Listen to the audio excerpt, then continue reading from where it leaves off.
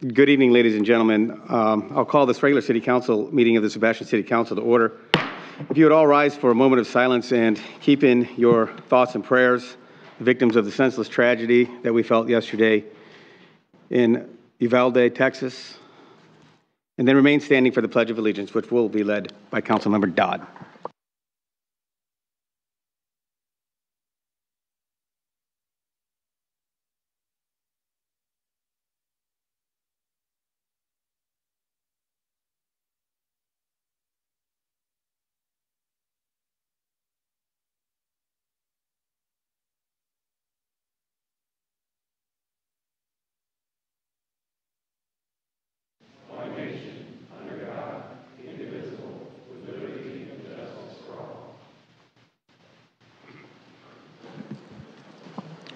Roll call, please. Mayor Hill. Here. Vice Mayor Jones. Here. Councilmember Dodd. Here. Councilmember McPartland. Here. And Councilmember Nunn. Here. Thank you. Council, are there any requests for modifications to the agenda this evening? All right, hearing none, we'll move to item 6. Item 6A, we're going to go ahead and skip that down, and we're going to go straight to 6B, presentation by Indian River County SHIP Program, John Stoll, who is the Chief of Long Range Planning. Mr. Stoll?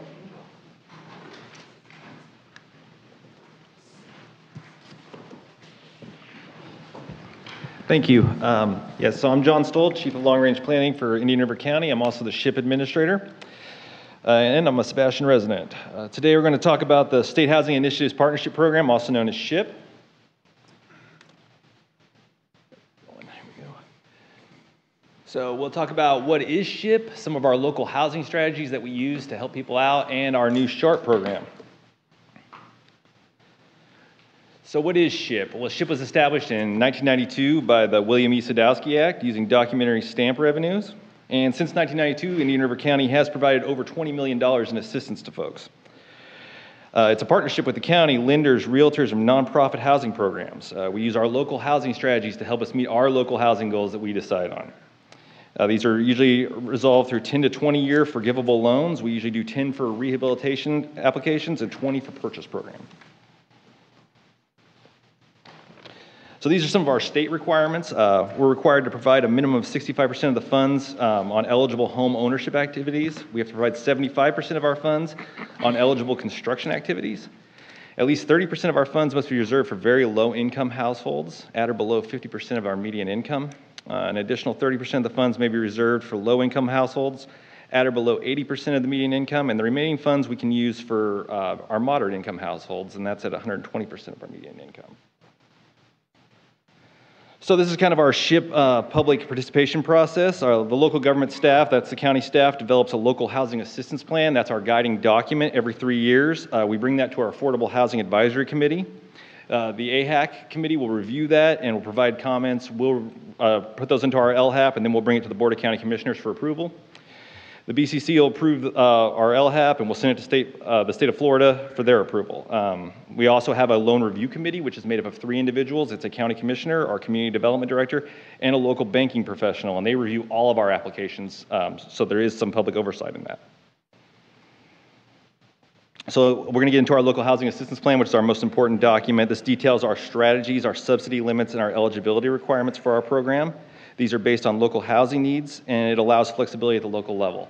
So the important thing to remember about this is that we're going to give you enough to keep your house safe and healthy for you, and to also help you get into affordable housing. So I just wanted to put this up. This is a table that's provided to us usually semi-annually. The state updates it based on local housing prices. You can see right now that a very low income family of 4 is classified at an annual income of $39,950. We'll use this to determine what category you go into and how much money you're able to get from our program. So this brings us to our local housing strategies. These are all the strategies we have in our local housing assistance plan. The ones I've highlighted are the ones we use on a regular basis. You'll see that we do have a disaster mitigation loan. That's for hurricanes. And we do have a new construction loan. That's more of a matching loan process where we work with a private or a nonprofit developer that wants to do an affordable housing program. We can provide up to $100,000 in assistance. So I want to get to the important ones. One of our major ones is our owner-occupied rehabilitation loans. We can provide up to $60,000 to qualified individuals. We're usually doing these with roof repairs, air conditioning, plumbing.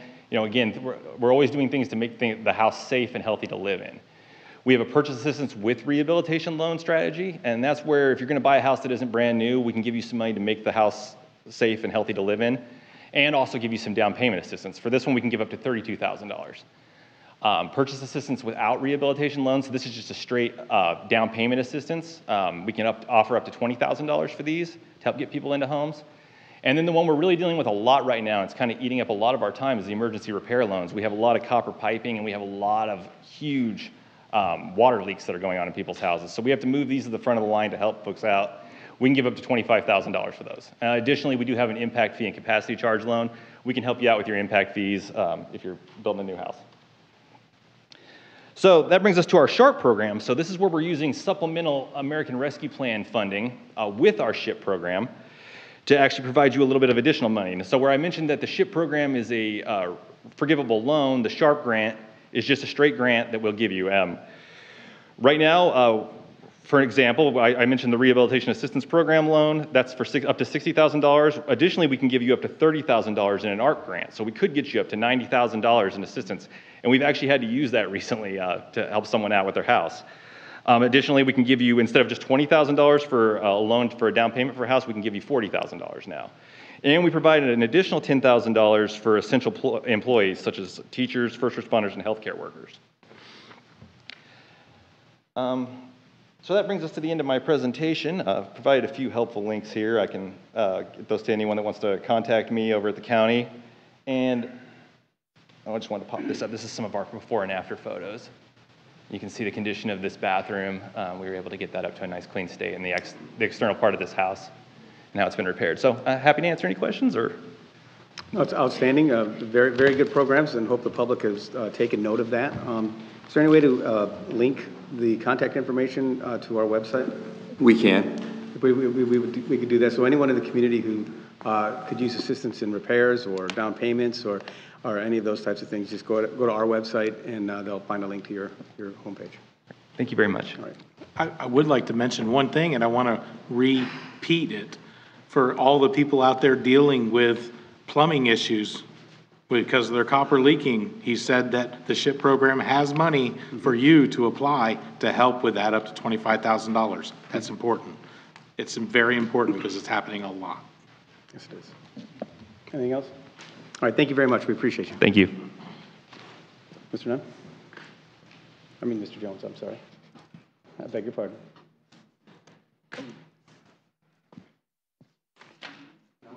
Yes.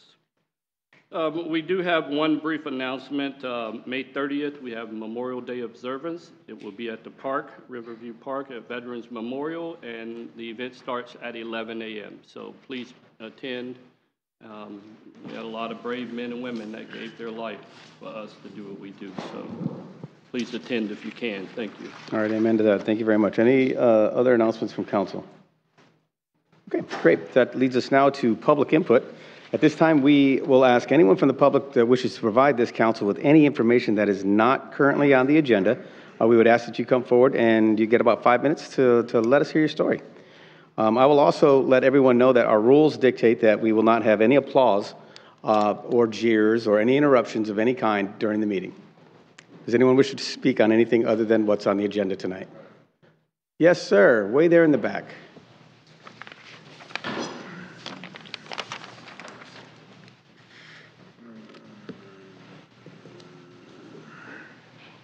Okay, good evening, council.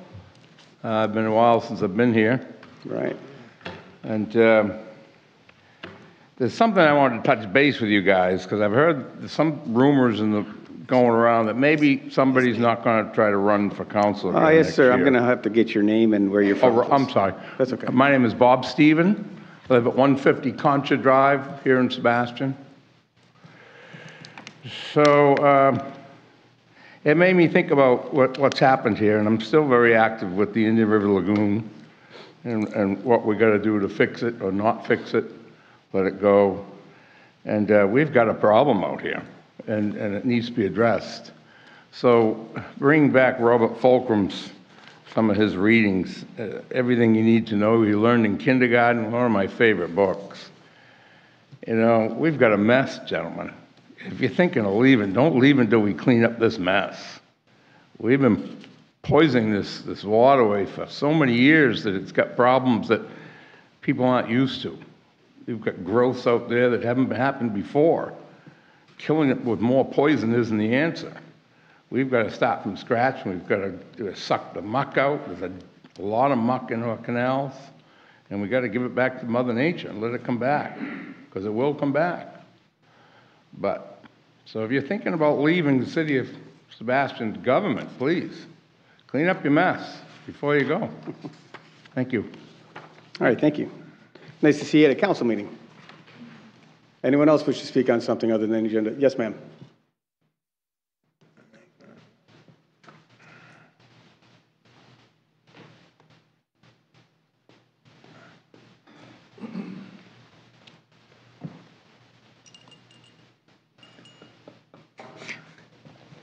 Yes, ma'am. Good evening. Good evening. I'm Louise Kottenberg, and I live in the city of Sebastian.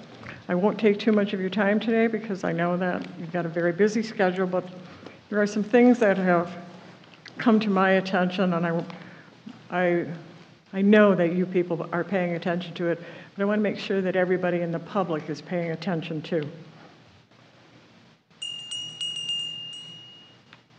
Just a little bell. Forever, a bell has signified something that we need to pay attention to.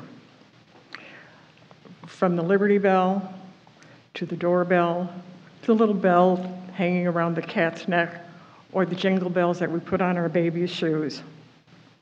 Railroad crossings have bells. The door opening to the shop has a bell to let you know that something important is about to happen.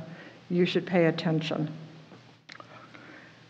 Recently, it has come to my attention, again, as it has over the past 20-odd years that I've worked on committees with the city, that the state of Florida prefers state control rather than local control. We don't hear about it very often, but this year, we have a governor who has come right out and said, don't worry, folks, problems won't exist, the state will just take over. And I want you to know that he's not lying. I, over the years, have seen more and more instances where the local government has less and less control. And I want you to know that our freedom is being gradually taken away from us, and we're giving permission. I think you've all probably heard the little story about the way to cook a frog is to put him in a big pot of cool water, set it on the stove at a very low temperature, and just, he won't jump out of the pot. He won't even know he's being cooked. And I'd like you all to know that if you're not careful, we're going to be cooked.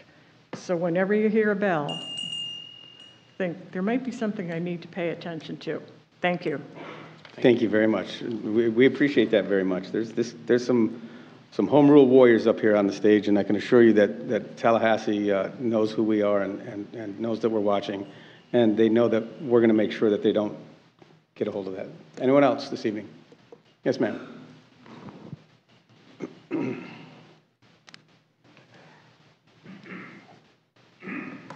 Hello, Grace Reed, City of Sebastian. Nice to see y'all again. Well, it's starting a little bit early, but it's starting. One thing I like to do is sit back, just kind of look at social media and just kind of just watch and read and just see what's going on in town. Sometimes I comment, sometimes I don't. But this is a season that seems to bring out the ugly in several of our Sebastian residents. I was really hoping that this year we could provide our opinions on social media without potentially using fake accounts or name calling. What I found was a shame that on some of the posts that I read, some of the name calling was coming from one of our own city board members. And also, that's all I'm going to say about that part, but we have 2 items on our agenda tonight that are very important to both sides. I am hoping that everyone that is interested in this week's agenda listen to both sides, do research on their own, and make informed decisions. Some new residents, and even some established residents, may find that someone is feeding a lot of misinformation. The best option is to tune into the meetings through Zoom, or better yet, attend the meetings. During each segment, there is a public comment section. That is an opportunity to get a question clarified by people who know the answers. If you can't attend and really want your clarification and thoughts, reach out to one of our fine councilmen. They have the answers. I thank each and every one of you. And if you're really not going to run, we're going to miss you. Thank you. Anyone else? All right, very good. We will move on now to item 8, which is the consent agenda. Council, what's your pleasure on item 8? Mr. Mayor, I'd like to recommend approval of the consent agenda. Second. I have a motion and a second. Roll call, please. Vice Mayor Jones? Yes. Councilmember Dodd? Yes. Councilmember McPartlin? Yes. And Councilmember Nunn? Yes. And Mayor Hill? Yes. Thank you. All right, thank you. Item 9 is the committee reports and appointments. This evening, we have one appointment to make on a committee. It's the construction board, a very important board, and we have an opening for the unexpired regular member engineer or architect position. Council, we have a very qualified individual in Joseph Harrison. He has a very impressive resume, and I would make a recommendation to appoint him to serve the term to expire 9/30/2024. Second that. You good? Good, yes. All right, thank you very much, Mr. Harrison. We look forward to your service. Thank you. Next is public hearings, item 10. Oh, Mr. Mayor, before you move on, Okay, yes, I'm sorry. it's just Go ahead. on committee reports, it's Sure. just to make everybody aware that next week, the Indian River County Veterans Council will be meeting here in the Sebastian Chambers at 1:30. Usually it's down at the county commission, but then they like to rotate it, and they're coming up to Sebastian, so if you want to hear about a great veterans group and what they're doing for other veterans, attend next Wednesday, 1:30. Thank you. That is awesome. Thank you, sir. Anyone else on committees? I apologize for skipping through that. All right, hearing none, we'll move on to item 10, which is public hearings. We have a public hearing this evening, item 10A, continuation of the second reading and public hearing of ordinance number O-22-04. Mr. Anand. Thank you, Mr. Mayor. This is the amending code of ordinance section 86-46, providing for definition. Amending code of ordinance section 86-47, clarifying unlawful deposit exception. Amending land development code section 54-2-4.2, future land use map, open paren, flume, close paren. Designation and zoning districts by providing new land uses and clarifying zoning designation. Amending land development code section 54-2-5.6, industrial district, open paren, IN, close paren, by adding criteria for new heavy industrial, open paren, HI, close paren districts. Adding land development code section 54-2-5.7, criteria for heavy industrial, open paren, HI, close paren, zoning districts.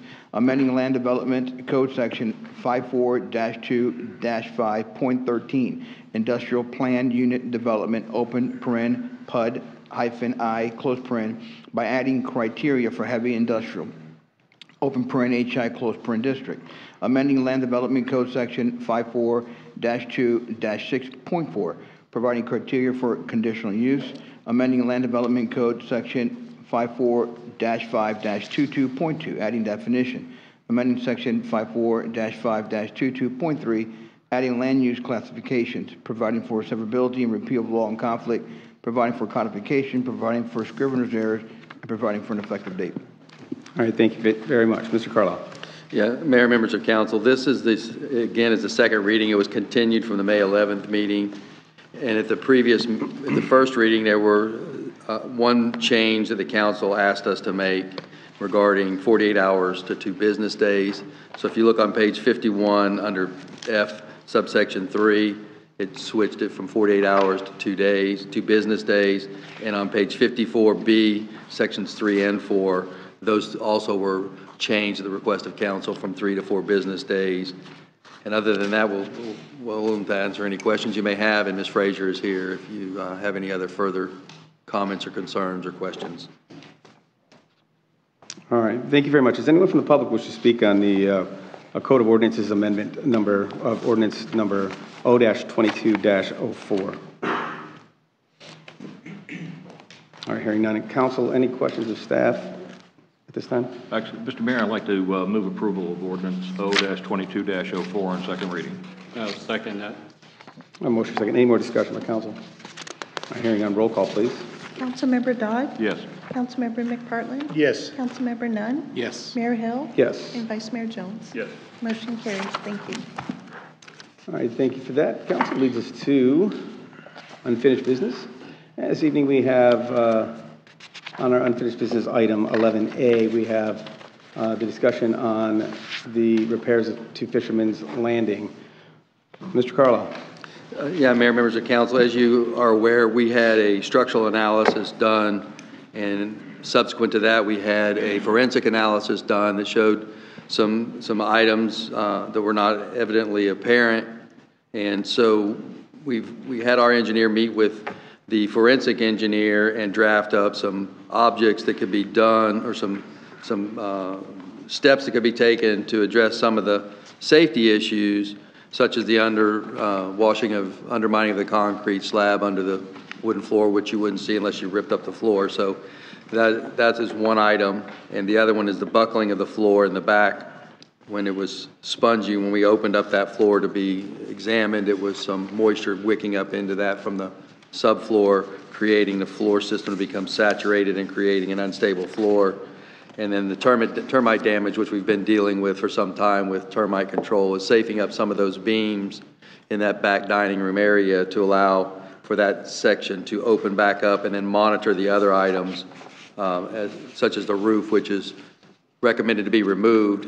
We know if we remove that roof, we're pretty confident we'll find some pretty significant repairs that need to be made, so that we can monitor that and move forward for some time and just monitor the building from that point forward. So the request today is to ask for $50,000 to do those repairs and safe up some of the out partial structures that need to be removed or need to be safed up, the decking, and also the undermining of the slab. And Ms. Miller is here as well to answer questions. Okay. But she's put together a pretty substantial synopsis. Yep. Thank you very much. I'll go ahead and make a quick statement on this. You know, I agree with Mrs. Reed. There's a lot of things that are said on social media, and there's a lot of passion about some very important issues in the city, especially. And when you're dealing with your livelihood, it's understandable, the compassion that's out there. But it's not all completely factual, and there's a lot of things that are stated out there that aren't necessarily true. The city council has never had a discussion on whether or not we should remove Krabby Bill's from Fisherman's Landing. We've always had the discussion as to what we need to do to make that building safe for the public. This is the public's building. It's owned by the public. It's owned by y'all, and we need to make sure that it's safe for y'all. But while doing that, we also know that it's your asset as well. So we have to make sure that every single citizen in the city of Sebastian who owns that asset is being done right. So we have to make sure that financially we do everything in a way that protects the citizens in this regard as well. So it's a little bit of a balancing act, but we have always from the first day said we're going to do everything we can to keep Krabby Bill's in the Fisherman's Landing building, and we have done that. And now this evening, we're not talking about having them removed from that facility. We're talking about taking steps to keep them in that facility while making sure the public is safe. That's what we're doing. That's what we've done from the very beginning. And for that reason, I will move staff recommendation and ask council to direct staff to go forward and spend up to $50,000 to make the necessary repairs to Krabby Bill's as outlined in the document provided. Mr. Mayor, if you place a motion on the floor, we can't have public input. Yes, we can. do that. Yes, sir, we can. We That's can? my motion, and then public input will come after we get a second. All right. My recommendation. I have a second now. Does anyone from the public wish to speak on this item where we're going to fix the building to make it safe for the public and allow Krabby Bill's to stay in the facility? Yes, ma'am. And again, while she's coming up, I want to remind everyone, you have a 5-minute time limit. We're going to go ahead and allow that 5-minute time limit. We ask that you be respectful and not try to be too repetitive. But we also cannot have cheers or jeers throughout this because we want everyone to feel very comfortable when coming up and giving a presentation. Yes, ma'am, you may go. Good evening. Karen Jordan, Sebastian. I'd also like to see, in addition to the $50,000, the rent cut to Krabby Bill's. Because if I were the owner of this restaurant that I own, part of it was closed down. I think the rent should be accordingly. Thank you. All right, thank you, ma'am. Anyone else? Yes, sir. Thank you. Give me a second to set up, please.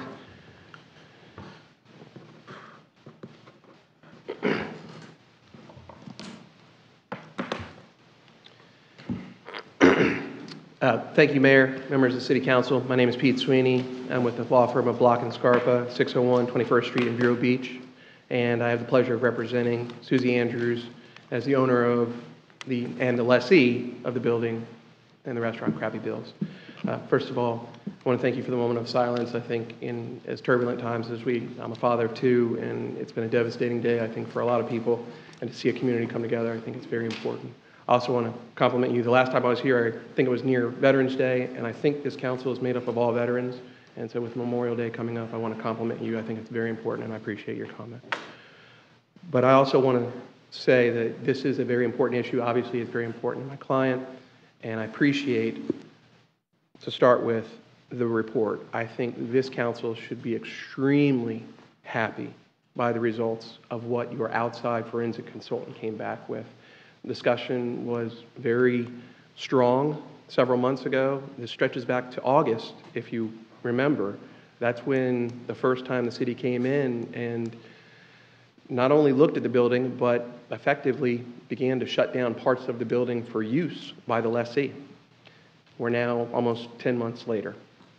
But at the time, there was discussion of millions of dollars of damage, and this is a multi-million-dollar asset. If you go back to the amount that the Florida Communities Trust has invested in this, and to hear that it could be for $50,000 repaired, there may be more, but quite frankly, that is an amazing report, and I'm very happy on behalf of my client, very happy to hear that the motion's been made to support that.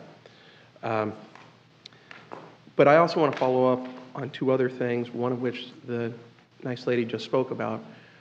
Yes, it has been a significant impairment to Miss Andrews' business.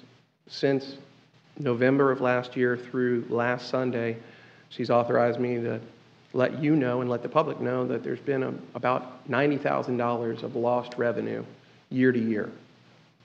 And I don't know many local businesses that could survive such a hit, particularly still in a pandemic, particularly still with all of the things going on with supply chain issues, shortage of workers, inflation, and everything else.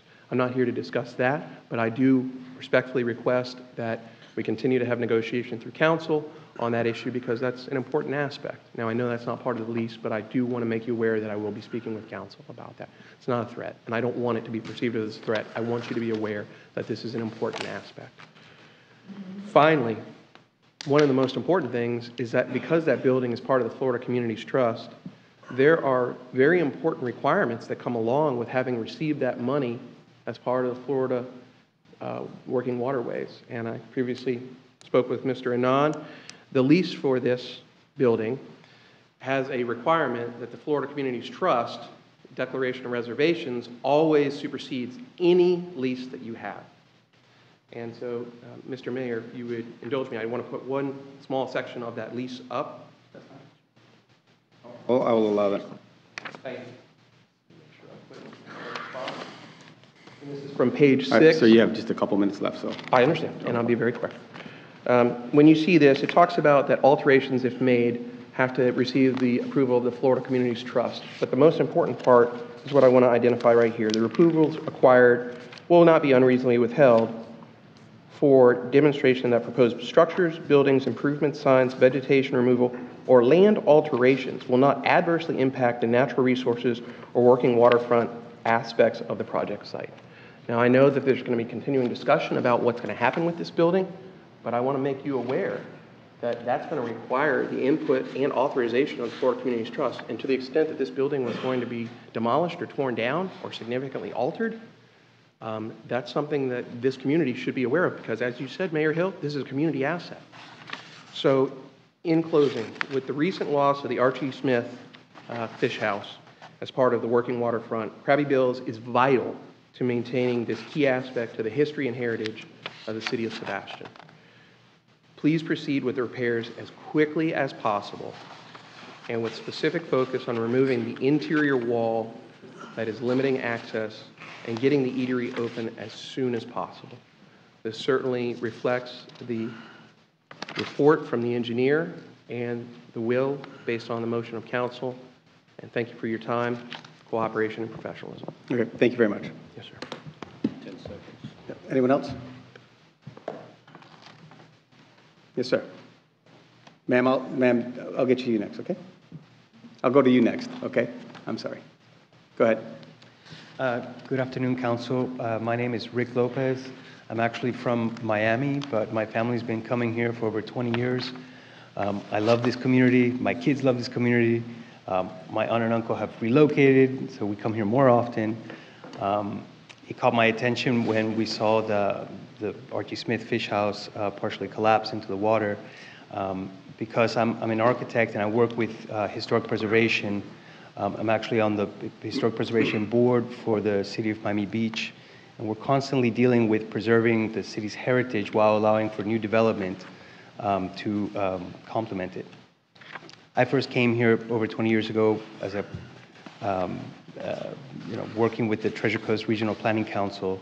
So I've been seeing how the community's been evolving over the last 20 years, and I remember going to Judah's Fish House and learning about the history of the place, and now I see that there's only a couple of these wood frame structures on the waterfront remaining, and while the Archie Smith Fish House is a protected, it's in the Indian River County Conservation Area, it's registered with it's on the National Register of Historic Places. The current structure that we're talking about here tonight is not protected, and I'm really happy to see that the city's being proactive about taking care of the structure and hopefully taking care of the tenants too for the community. I just wanted to speak to the cultural value of these historic buildings. It's a shame to let these fall into decay. Because once they're gone, they're just gone, they don't come back. And so I think that while there is value to the physical structure there, and the report that we just heard about analyzes the conditions of the physical structure, I think the community should also be aware of the intangible value that it has to the identity of the place.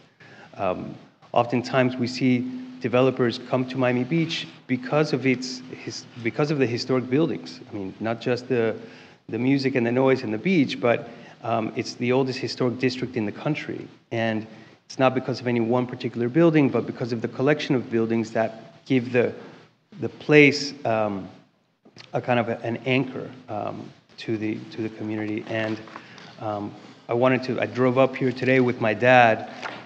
We're in the process of building a house here in the community, and I hope to continue coming here for a long time. But it would be that much more meaningful to come to a place that takes care of the little bit of history it has left. So I wanted to share that, and I appreciate the work you all are doing here. Thank you. Thank you very much. Anyone else wish to speak on this? Yes, ma'am. I'm sorry.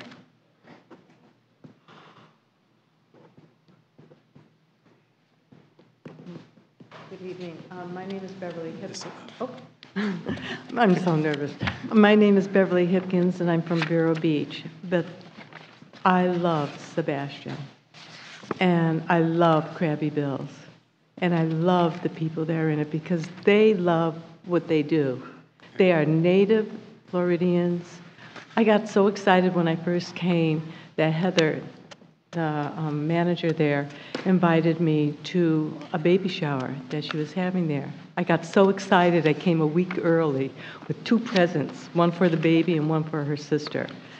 They just love what they do. And all their customers love them too. I assure you, if you just sat there for an hour, you would see that very readily. And when you said, the mayor said just now, that you are not planning to close them down, I'm going to hold you to it.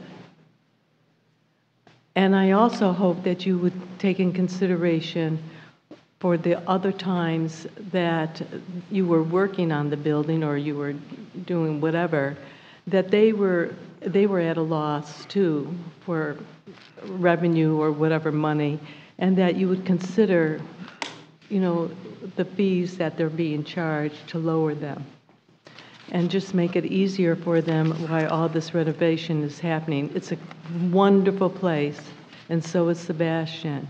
And we started off with the flag, the Pledge of Allegiance.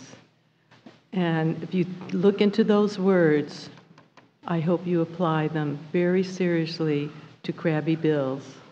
Thank you. Thank you very much. Does anyone else like to speak on this issue? Yes, ma'am.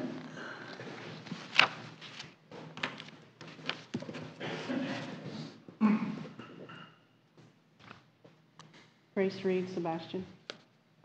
Thank you. I just had one thing. The other night, I was watching, I haven't been to Krabby Bill's, so I've not eaten there. I've not been in the building or anything like that. But I commend you for what you said, Mayor Hill, about it's not about getting them out of the building, it's about fixing the building for safety. And the other night when I watched Channel 5 and saw the interview, I was surprised to hear them say that the city came and closed the back dining room with no notice, just came and closed it. And I thought that was odd. I didn't think that the city would do anything like that. So I'm not privy to those actions or anything like that. I don't know what the truth is in that or anything. But my question would be, if a customer's sitting on that back dining room deck, how much prior notice were they going to get if something fell out of the roof, off the wall, or for God forbid, the floor fell out? So it is all about making the building safe, and you should be commended for that. It shouldn't be about whether or not we're trying to evict Krabby Bill's as the tenant or anything like that. It's trying to make that building safe in the best possible way. And a little bit of inconvenience to make that safe would be my priority. Then also in that engineer's report, the immediate stuff that y'all voted on tonight, or getting ready to vote on tonight, is commendable. But then there was a section about things that can be done in the future. And if that's not possible to do those things, I mean, is there even a consideration if that side of the building has to be torn down and demolished eventually? Is there a way to put a boardwalk across there where you can still have maybe some benches and people can still, either on their daily walks or somebody visiting the city, they can actually sit and still watch the fishermen and see the river? So if the back of the building can't be saved, by looking at the pictures, I don't want to walk out there. So that's all I had. Thank you. Thank you very much. I appreciate that. I can assure you there'll be many, many discussions going forward. Does anyone else wish to speak on this evening? Okay, seeing none, I'll close public input. Council, I just took a few notes from the people speaking, and one of the things that I am a customer of Krabby Bill's. I go there and I get fish, and I enjoy it. It's very fresh. It's a wonderful place to go. It's in a wonderful place. It's right on the riverfront. There were some things said. The fish market is not the working waterfront. It's a part of the facility that we have down there. So we have to keep that in mind when we're talking about going forward. And then there was another statement made about taking care of the history and heritage in our community, and the entirety of Fisherman's Landing is based upon taking care of our history and heritage. That's why we went forward with that project back in 2008. I remember sitting up here and being on the right end of a 3-2 vote, fighting to make sure that we could get that building purchased by the city and restored to be where we are today. And I'm very proud of that. And that's a very, very positive thing for the city of Sebastian. It has helped to revitalize the entire riverfront, in my opinion. The businesses people were going out of business back then along our riverfront. This building was completely overgrown by vegetation. Many of the businesses were struggling, to say the least, and now we have a thriving, beautiful riverfront district, and this project is right dead in the middle of it. And this council, over the years, changed faces, but it's never changed its commitment to Fisherman's Landing and that project and the history and heritage of our community. So I believe that this is just another step going forward in that. Any other comments from council? Yeah. Thank you, Mr. Mayor. Nunn, go ahead. Okay, I'll go first. I myself eat there. It's probably once a week. Cook makes great food there, so love eating there. My wife's favorite lobster bisque. So I read something, and I hope there's no one out there in the audience that really believes, anybody that works for this city or sits up on this council, believes that we are people that have nothing better to do than ruin other people's lives and have trouble sleeping at night. I can tell you clearly that every decision I've ever made sitting up on this council, I can sleep at night because I know it's the right decision, it's the right thing for our city, it's the right thing for the people. I consider myself an honorable person, and I think every one of these guys sitting up here are honorable, including our city manager. None of us have ever wanted to do anything mean. None of us ever wanted to put anybody out of business. That was never our goal. That was never my goal. That was never anything I pushed forward, was working with the city manager. What can we do to help keep this place going? What can we do? I've heard, when it was Mayor Dodd, I've heard him tell people, hey, I had the best fish sandwich I ever had today at Crappy Bill's. This was before any of this started. I think all of us have been there, eaten there. We love the place. But nothing we're doing is about the tenant, and that's not to mean to belittle that fact. It's about making a building safe, that it's owned by the city and has issues, and that we have responsibilities to take care of to make sure it's safe for ourselves. Because if we get sued because somebody gets hurt, it doesn't hurt me, it hurts the city. It doesn't hurt the council, it hurts the city in whole and the taxpayers. So we love our tenant. Our tenant does an amazing job with what they do there. But everything we're doing is about keeping a building safe for the citizens. Thank you. Mr. Dodd. Yeah, thanks for that, because the social media has been ridiculous, as it usually is. That's why I don't read it. But I think we have to look at this from a different perspective. We have to separate this issue. This isn't about Krabby Bill's. It really isn't, as much as people want to make it about Krabby Bill's. And this is about the fact that we have a building that we have to deal with. That's basically what the council has to do, is they have to deal with that. And I think we have two overall objectives that we need to try to accomplish as we move through that. And I'm going to talk about those in a second. But these things relate back to the Stan Mayfield Working Waterfront Grant that we received to build the working waterfront. And the Hurricane Harbor building was not initially part of that. And the conversations that the mayor was talking about purchasing that building took place after that. And it was very wise that the three people who voted in favor of buying the building did so, and it didn't go the other way, because it's become part of that overall working waterfront process, that building. That is the historical component of that, even though the building's not on any register, it's no place like that. And that project was funded by a state grant, and the objective of that state grant was to immortalize, if I can say that correctly eventually, the fishing industry in the Indian River. And I went back and found an editorial that was written by Mason Bowen, and I'll use his name because he wrote it, and I don't want to plagiarize him, but he wrote a very nice editorial about the working waterfront. I'm sorry. Nope. Am I doing something? No, you're perfect. Okay. A very nice editorial about the working waterfront, and went back and talked about the history. And that basically the working waterfront needs to have multiple components. Not only the fishing industry, that is the boats coming in and unloading fish, but also the retail industry is very important. And even though a restaurant inside of the Hurricane Harbor building was not initially part of the working waterfront, and we went through some growing pains and some lawsuits over the initial restaurant that was put in there. It's very important, that whole process, the retail fish market is very important to that. So our two objectives, I believe, is to preserve the integrity of the Hurricane Harbor building. That has to be separate. It's not part of the working waterfront. It's that building. We have to protect the integrity of that as it has become an integral part of the working waterfront that we purchased through the Stan Mayfield Working Waterfront Grant. We also have to secure, if we, by taking the appropriate steps, the long-term future of probably what's one of the best fish retail markets on the east coast of Florida. Okay? Now, I'm sure there's people in other parts of the state that'll argue with me as whether Krabby Bill's is the best retail fish market, but it's one of the best, okay? And those things are part and parcel in what the council has been trying to do, and it's important that we do those. We're not trying to close down Krabby Bill's. It has to be separated from our problem.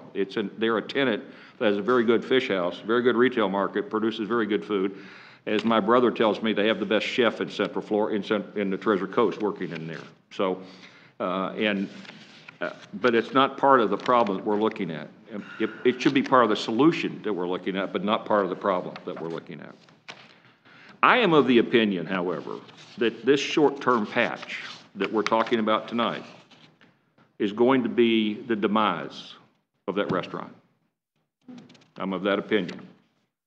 And I'm of that opinion for basically for one reason, and I'm quoting our city engineer, who did a great job in putting this stuff together. And this is a quote: "The building is in the need of significant long-term decision of the final determination on how the city should move forward due to the significant repairs that are required. As noted in previous reports and meetings, the short-term repairs that are listed in this current report that we received and we're asking to approve tonight are just the beginning of that. They're not the final solution of that building. They may get us through 12 or 18 months, but I don't think that as a result of us taking this approach to it, that we're doing anything that's going to prolong the life of the leasee of that building and operator of that restaurant by more than 12 to 18 months. I think we're basically we're saying that we don't really care about that. I believe that personally. I also don't think the $50,000 mark is reasonable, and I'm not saying anything bad about our engineer that's doing this. I think when you get in there and finish this, you're talking more about a couple $100,000. The minute you take that laminate off the floor and you realize what the subfloor looks like, you're now going to be looking at $50,000 to replace the subfloor. If you can replace it without getting underneath the building and replacing the piers underneath the building to support the subfloor. So let's just understand that if we approve this tonight, we're really approving about $200,000, but we'll get that through multiple change orders. Each one of those may be well within the minor less than $15,000 approval limit that doesn't come back to council. Okay, each one of them may well be within that. So I think these patches are going to mean that Krabby Bill's as a restaurant will go away. Our problem that we're trying to solve is the building. So why don't we solve that problem? Why are we continuing to do these studies after studies after studies and taking short-term patch after short-term patch after short-term patch? I think we have a better plan that we should go forward with. First of all, I think the city should address the long-term fix of the building. They should continue to support Krabby Bill's and let them operate as they currently operate, and if it's possible, to assist them in having more dining room space by making a couple of things done to the building, do that. I'm not saying that we go in and fix all this stuff, but if it's possible to do that, let them operate as they're currently operating while we go through the process of putting together a design, an engineering design and a public design. That's going to take us 12 months to do that. Let them continue to operate. I would be perfectly happy to give them rate breaks, to give them, lease payment breaks, do whatever needs to be done to assist them to stay in business in there. As part of determining the long-term fix to the building, whatever that is, if it's tearing it down and rebuilding it, which we can do, there are many architects, maybe there's one sitting in our audience tonight, that do historical building restoration and could produce a new building that looks exactly like that building. Since it's non-historical, that would not be in anybody's best interest to do that. There's many people that can do that. And when we end up getting into the construction phase, what we would have to do is work out an agreement between Krabby Bill's, our tenant. I don't care if it's the tenant is called Macintosh Hamburgers, but we work out an agreement with our tenant that will allow them to stay in business while we do the final construction and restoration on the building. There's many ways to do that. We can put I mean, I've seen trailers that are set up on the inside like a delicatessen. There's many ways to do that. It requires, however, to do that, a cooperative environment between all the parties involved. The leaseor, the leasee, and the city. And leasee is the city, but the problem is that it has to also involve the city staff from the perspective of not being a landlord to do that. So I would rather spend the money doing the fix on the building and try to do everything possible to keep them in business. The one thing that concerns me about this approach, though, and the one thing that I think really jeopardizes its success, is that I just haven't personally seen in any of the conversations I've been in the last 10 months or 12 months on this project, I haven't seen any cooperation coming from some of the parties involved in this. As I understand it, there's been options provided, and they've been all turned down. I haven't talked to the owner of Krabby Bill's because they hired an attorney, and once an attorney was hired, I can't talk to the owner of Krabby Bill's. We're now in a different med. We're now in a totally different environment when that happens. So I think that we're making a mistake to approve this. I will vote against this motion for that purpose because I think we're making a mistake to take this approach. Thank you. Thank you, and that's fair. But I would only suggest to you that this is not the end. And as was discussed earlier, this is simply to make this building safe and viable going into the next 18 to 24 months, where in the report, as it states, there are much greater things that need to be done. So the fact we couldn't just sit here and say we're just going to leave it the same and then we're going to do a full restoration of this building because we're not certain that's what we can even do. So I think that's a separate issue unto its own.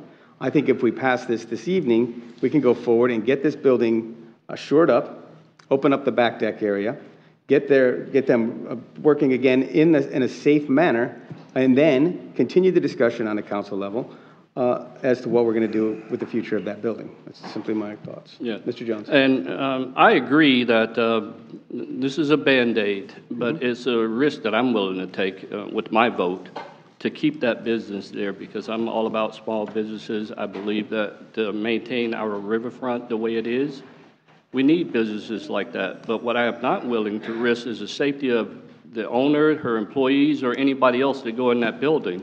So if we can make a portion of that safe enough where they can operate better, and right now, I'm all for that. So, and you know, I don't want to keep beating a dead horse what some of my counterparts have said because I don't talk very much. If some of you have noticed, I'm just short and quick. So that's it for me. Thank you, sir. Mr. McFarland? Well, yes, you know, I'll be the problem child then, I guess. Probably Susie looks back and wishes she never called me, whatever, about a year ago.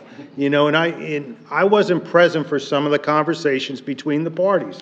And there's always three stories. There's their story, your story, and what really happened. So I wasn't there, and I heard there was no communication between the city and between the renter, you know, and they were trying.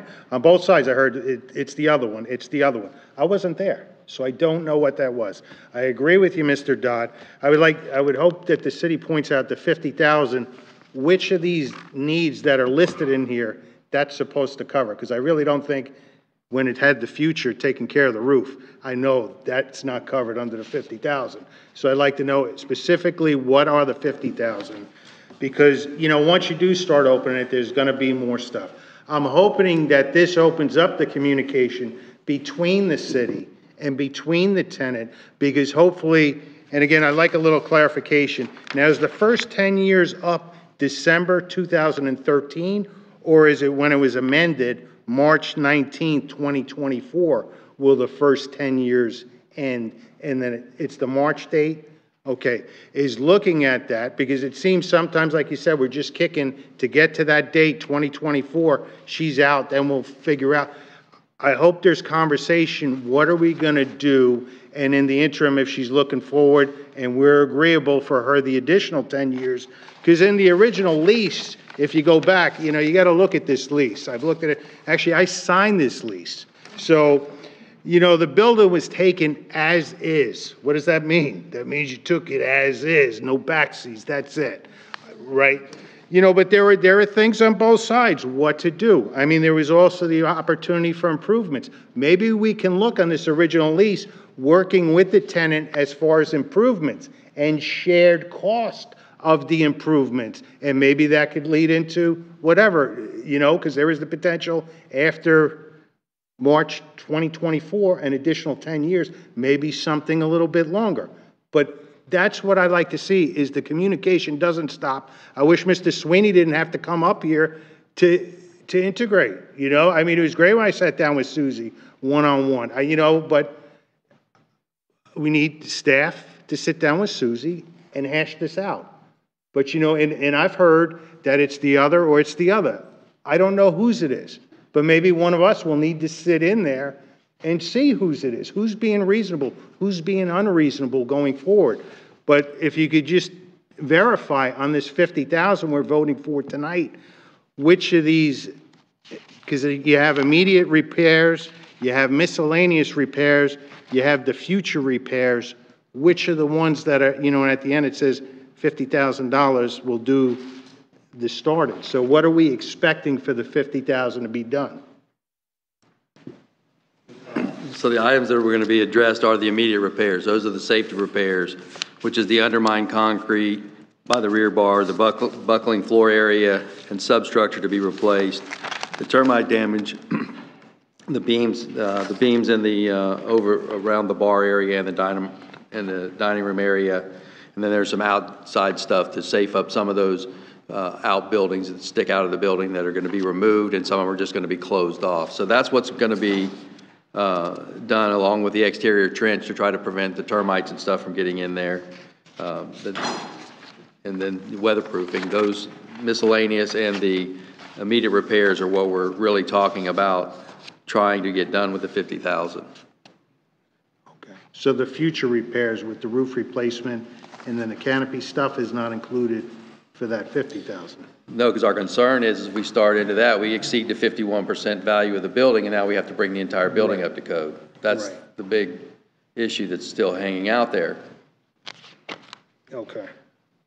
Well, again, like I said, I'm for doing this portion, but continuing the communication, because there is the opportunity at the end of March 2024 to go forward with an additional 10 years, and something could be negotiated, because I guess the city could just say, nope, and then we'll decide what we're going to do with the building. I mean, they've done some, I guess, wonderful things recently down in Vero Beach with that concessionaire place they have in J.C. Park, and when that got opened up for bids. But that's something to discuss, but I guess we'll call the vote, Mr. Mayor. Well, thank you, and I agree, Mr. McPartland, that the communication has to continue, because this isn't a fix for the building. This is something to help the building continue to operate in its current capacity, but more safe. So I think those discussions need to take place from now on until the decision is made as to exactly what is going to happen in that facility. So, anything else? Thank you. Roll call, please. Councilmember McPartland? Yes. Councilmember Nunn? Yes. Mayor Hill? Yes. Vice Mayor Jones? Yes. And Councilmember Dodd? No. Thank you. All right. Thank you very much. Mr. Mayor, if I may? Yes. The IT needs to take a 5-minute recess. They have to address a problem with the podium mic. Okay. If that's, All right, we're going to take a quick recess. We'll be back at 7:05.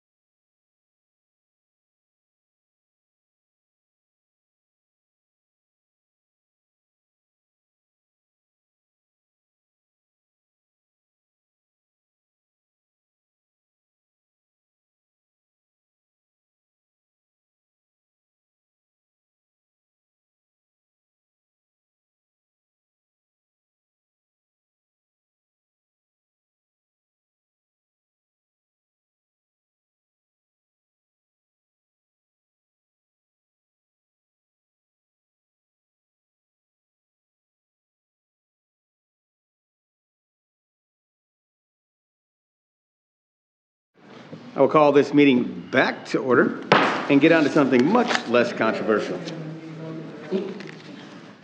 Item 12A, first reading of ordinance number O-22-07, petition for voluntary annexation of the Grave Brothers property. Okay.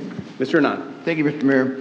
This is an ordinance of the City of Sebastian, Florida, providing for the voluntary annexation for land consisting of 1,984.22 acres, more or less, located south of County Road 510 right-of-way, west of land adjacent to the 74th Avenue right-of-way, north of 69th Street right-of-way, and east of 90th Avenue right-of-way, providing for the extension of the corporate limits and boundaries thereof, providing for an interim land use and zoning classification, providing for scrivener's errors, providing for conflict and severability, and providing for an effective date.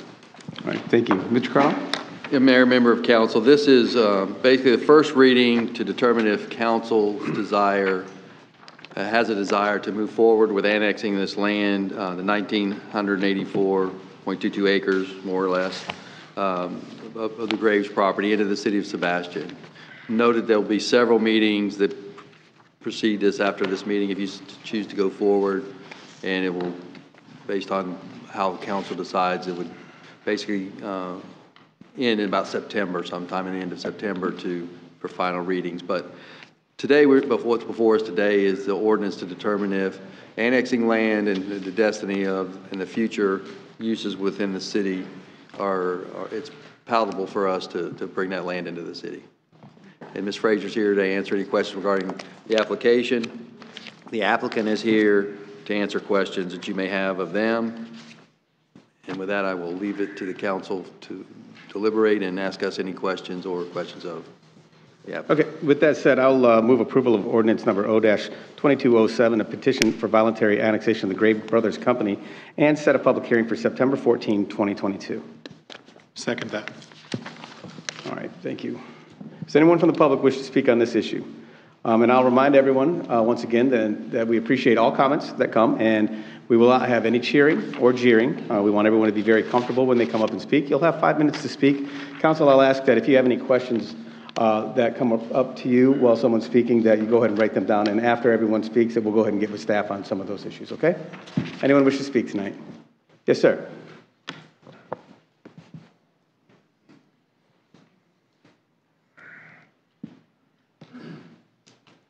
Good evening. I'm Tim Glover, President of Friends of St. Sebastian River in Roseland, Florida here. And we're under no illusion that this property would be conserved and protected unless there is the will and funding to do so. There are parts of the property that we're obviously concerned about and interested in that are worth protecting.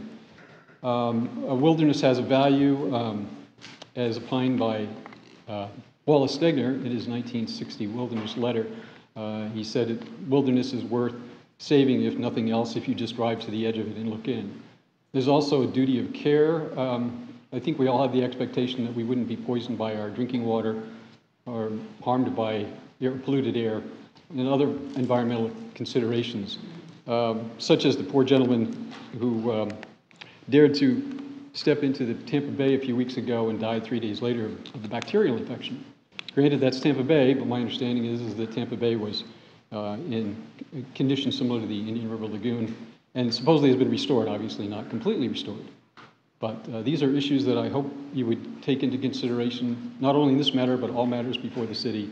And if you move forward with this, when it gets to the planning phase, we certainly look forward to offering more comments on the details then. Thank you. Thank you, sir. Anyone else? Yes, ma'am.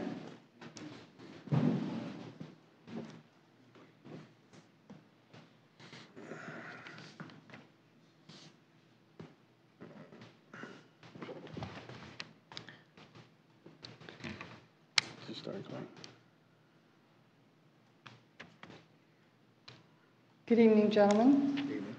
I'm Diana Bolton. I'm a local girl. I grew up here, went to elementary school here, graduated from Vero Beach High School.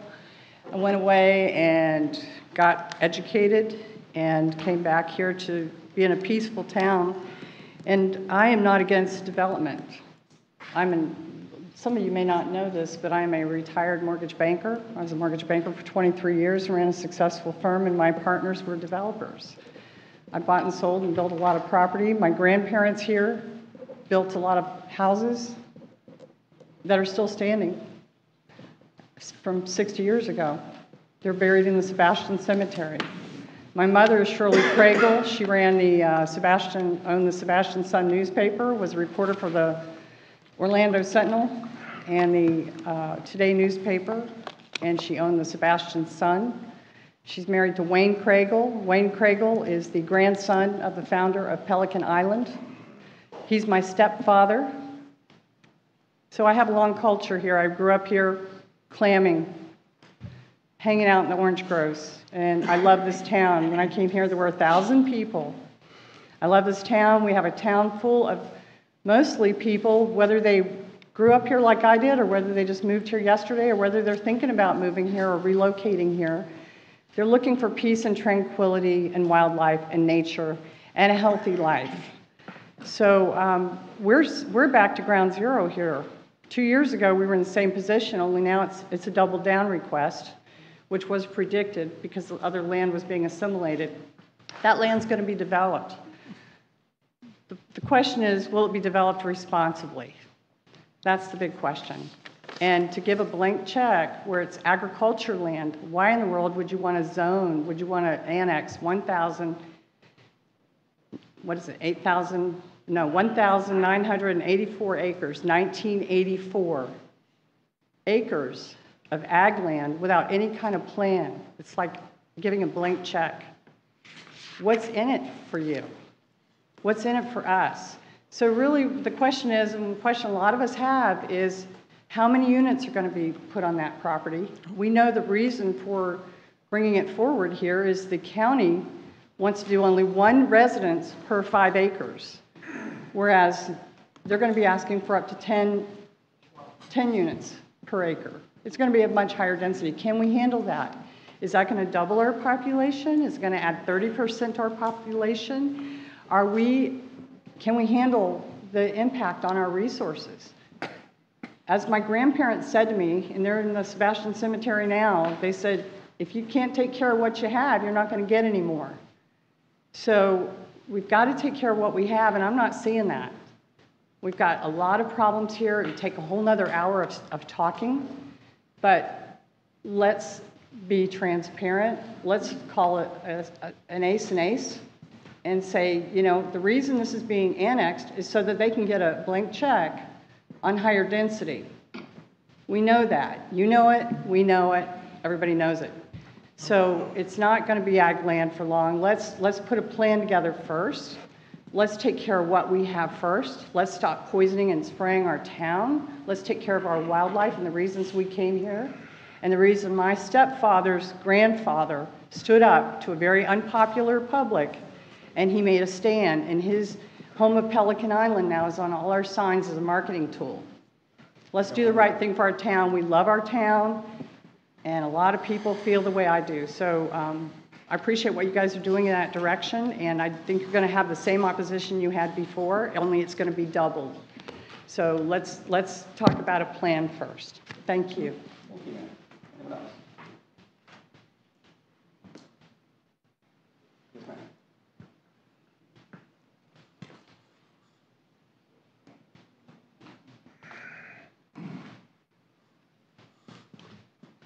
Grace Reed, Sebastian. As I imagined it would, as soon as the item hit the agenda, social media again became a buzz with all kinds of information, whether it be misinformation or accurate information. But many have lost sight of what this segment is about tonight.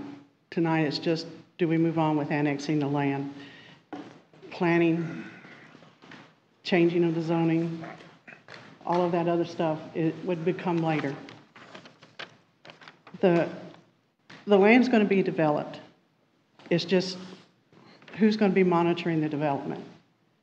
And if it's a multi-use zoning, that's up to 10 acres, 10 units per acre. That doesn't mean it's going to be 10 units per acre. I would put my faith in my city council to say, no, we don't want that many per acre. Just because it says you can doesn't mean that's what you're going to do. I feel like the development of this area, whether we annex it or not, is going to be a long way off because there's a whole lot of planning in it. I mean, it's going to be some time before anything is even built there. I'm encouraging all the council members to vote for it.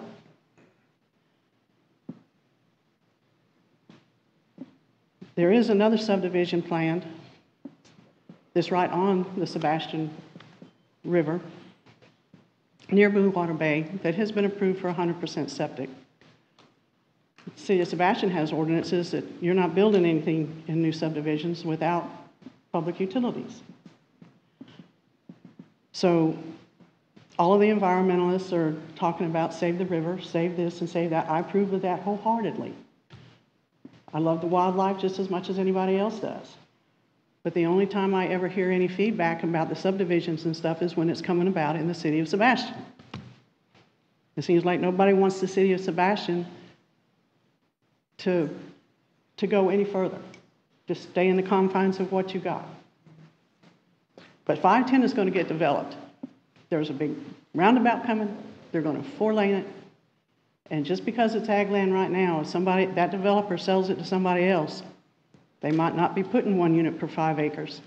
They might build retail. You never know when they're going to come in and want to change the zoning. Just because they don't see a request for zoning in it now doesn't mean it won't come. And it could be all kinds of retail, it could be everything. People living in the subdivisions on that I-510, on the 510 corridor, they're going to be coming into Sebastian. They're going to be attending our festivals, using our boat ramps, eating at the restaurants, and frequenting our local businesses. That's great. It's awesome. But that's going to be a strain on the park, the boat ramps, and the waterfront. The county will be providing emergency services, but maintenance of the city facilities becomes the burden of city taxpayers. So wouldn't it be best if we were able to have new residences and businesses contribute to the cost? Growth is coming. You can't stop it. We can only control our destiny. Again, I'm encouraging you all to approve and go forward with the annexation. And also, as the former resident said, there's going to be a lot of opposition to it, just like there was the last time. So I'm just hoping that we make sure that the public is completely informed of the progress of any development, any coming meetings. Knowledge with accurate information, it's a wonderful thing. The more people know, the less they will listen to the folks who are out to promote their own agendas and not in the best interest of the city. Lies and misinformation carry with speed, but the truth and accuracy have endurance. Regardless of the multi-use, again, I would encourage that even though it carries up to 10 units per acre, I would hope that the council would approve anything that comes at that large of an increase. Thank you. Thank you very much. Appreciate you. Yes, ma'am.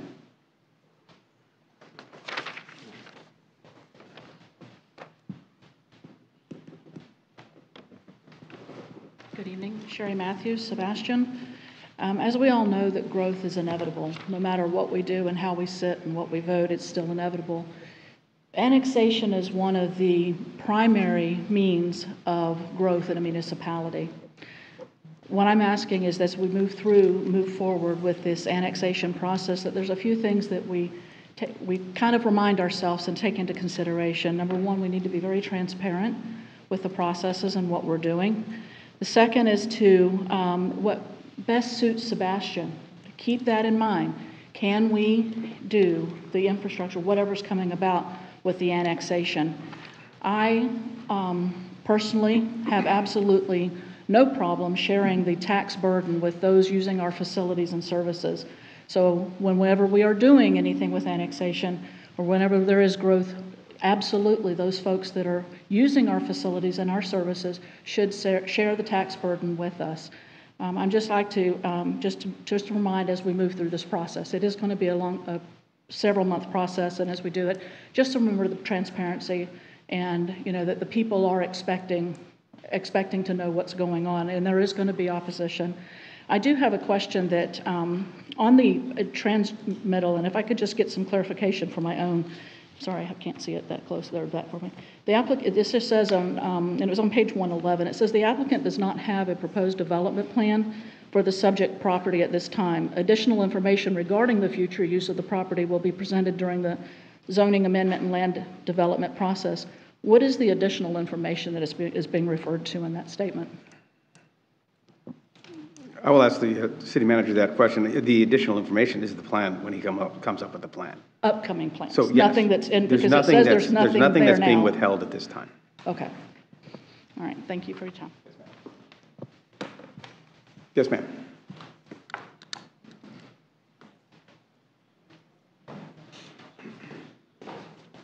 And if you'd like to speak, you can stand up and, when she's almost done, if you want to just come forward and kind of form a little bit of a line, that would be just fine. It'll save us all some time. Ms. Cottenberg. Thank you, Louise Cottenberg, City of Sebastian. I just want to make sure that the folks out there don't misunderstand the process. Ms. Bolton was kind of getting the horse before the cart. The most important reason for the city to care about bringing an annexation in, I'm not talking about the owner of the property who's seeking annexation, but the city should be looking at it with a serious eye because, very basic, one sentence, you have no control over anything that is not within your boundaries. So to talk about what can be done and what should be done and what would be favorable to the city is absolutely ridiculous if the property isn't within our boundaries, because we don't have that control if it's not in our boundaries. And nothing can be planned on a property that would suit the city until the property's within the city. It's like you can't drive a carriage with a horse in the back. Horse in front, carriage in back. Horse pulls the carriage. So the reason for a city to consider an annexation has nothing to do with what might be in somebody else's mind. It has to do with we have no control if it's not within our boundaries. And if it's not within our boundaries, it'll be within somebody else's boundaries. And then again, I don't have my little bell here to ring, but ding, ding, ding. This is important. Pay attention. You're going to get cooked. Thank you. Thank you, ma'am. Yes, ma'am.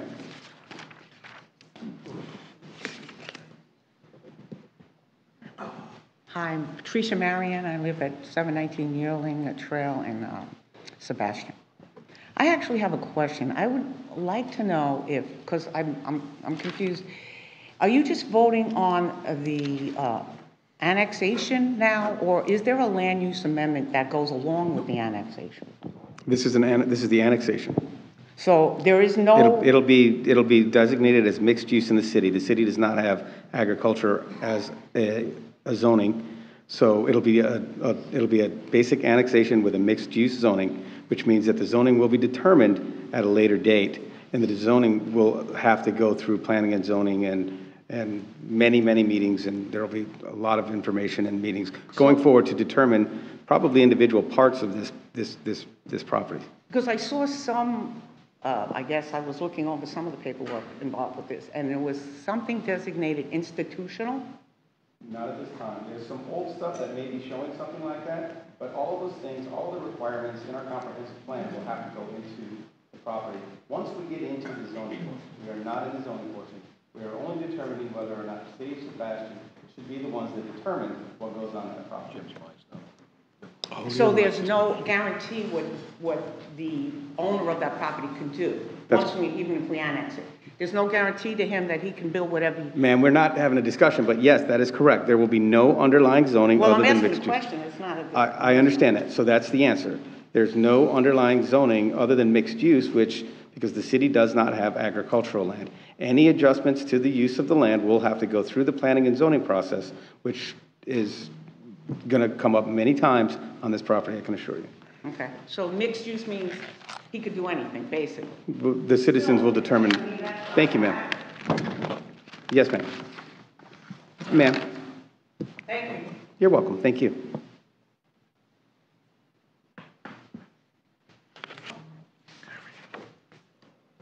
Good evening. Alyssa Boisvert from Sebastian. I remember just, 3 years ago, how up in arms this city was over the whole issue of annexation. And it was pretty clear by the vote, 3 members of the city council were up at that point for re-election, and they got thrown out. If there would have been 4 or 5, they would have all been thrown out. And it all had to do with the annexation. Why am I bringing this up? Because it wasn't that long ago, and the people have been clear. We don't want the annexation. And yes, we all heard the arguments, and no, I don't have a pretty little bell to ring. I don't come from Hollywood. I don't do the theatrics. However, I will tell you that most of the people here will remember come election time. I will tell you that we don't want to be annexed to that property. We don't want the expenses. We don't want the upkeep. And if the county wants to take on that, let them. It's their tax dollars that they're going to be spending. We don't need to be spending more money when we can't even spend the money to fix the trenches and the flooding problem. Fix that first, then we can talk about it. Concerning the argument about growth is inevitable, it's not inevitable. Grant and Valcaria decided they were going to keep their small town environment. And they joined up together, and guess what? They're keeping their small town environment. Why can't we do that if that is the will of most of the people? Thank you. Thank you very much.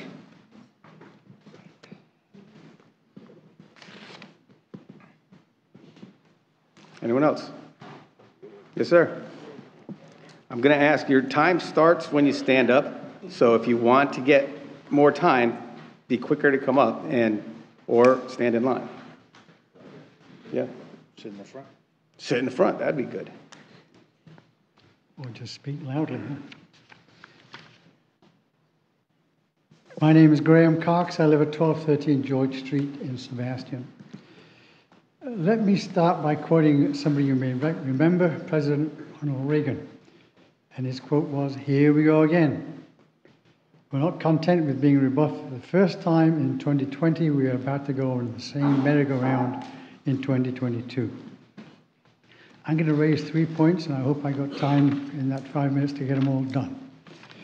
First is the whole issue of communicating this annexation plan with the residents. Second is the annexation as a Ponzi scheme. Let me repeat that, a Ponzi scheme. And thirdly, planning for the donut hole, which is this property is part of that donut hole. We'll define a little later. We recognize that some things have changed, but some of the underlying problems exposed in the first application, specifically the way the City Council and administration are going about this process. This has not changed. Let me quote from your favorite TC Palm columnist, Larry Reisman, on the topic of transparency. If consensus is to annex Graves' land, Sebastian must get everyone on the same page. This was the opinion headline. The city must be open with the annexation to ensure everyone is on the same page and has the same information. When the city did the comprehensive plan, we had, I thought, a reasonable basis for discussion. But the problem with the comprehensive plan was that there was very little citizen participation.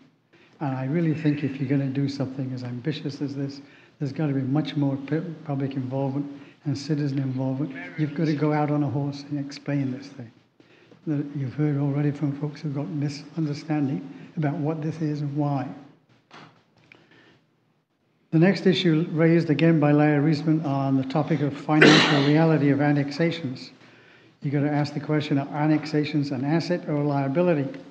The annexation might feel like a great idea for Sebastian, which could expand its tax base probably by 30%. But what's the financial reality of a proposal like this? We don't know. Developers would contribute to the initial costs of roads, utilities, or other infrastructure. But who would pay decades from now when those roads must be repaved and pipes replaced? According to folks quoted by Reisman, annexation is the way the municipal corporation preys on its residents. We really have to get out of this as a Ponzi scheme, he told Reisman, noting cities get a financial sugar high from the annexed land taxes, but must face reality when true operating costs come due. A colleague of the fellow who talked to Reisman says, annexations are dangerous. It's like fighting obesity by buying bigger clothes. My third point and final point, there are some serious discussions going on at the county level with affected landowners and with the interested government watchdog groups in the county. And the county is being aided by consultants Kinley Horn to think through the best solution for ag zone land in the county, especially the 30 square mile donut hole north of Route 60, south of the Sebastian border, and south of County Route 210, and west of the Corrigan Ranch on I-95. I would suggest the citizens of Sebastian, Fellsby, and Vero, plus the affected landowners, and they're not many, coordinate with the county and the MPO to come up with a better, more creative vision for the whole of the donut hole, and then figure out the best cooperative means to make it work over time. Approving the Graves Brothers annexation right now takes a big bite out of this donut hole. You got 20 seconds. It's a major chunk. And before the county and the community at large have finished their work. That is, the county and all these parties should talk to each other and then entertain something from Graves Brothers. Thank you. Thank you very much. Yes, sir.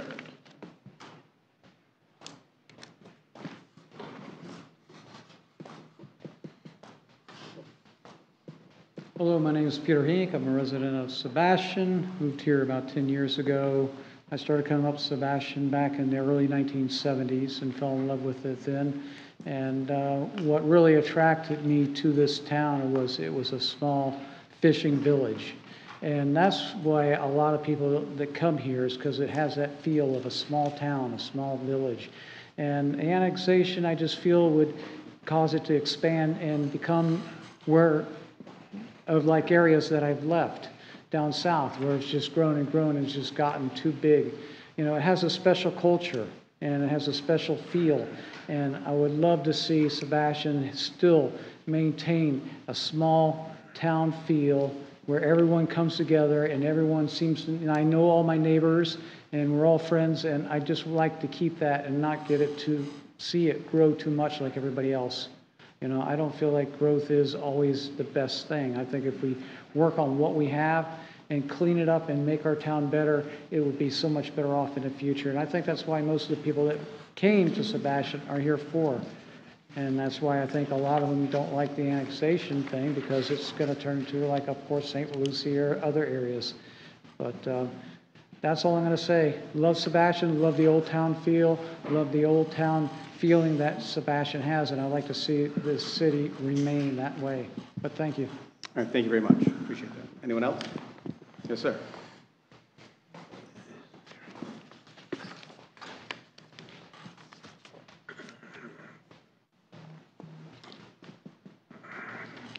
Good evening. I'm Richard Baker, president of the Pelican Island Audubon Society, and we have kind of been involved in this project before. I think that we really need to think about working with the county and the other cities and how we want to develop this county.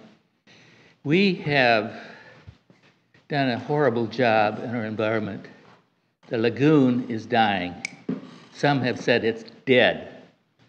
The Sebastian River is dying. And this property that you're talking about is at the headwaters of the Sebastian River, and it is dying. I happen to live on the river. I don't have any sod, but yesterday I was out and I saw 3 manatees suffering, hard to breathe. They were coming up and just, and I was worried about it. I've seen dead manatees on the Sebastian River. The fishing is going down.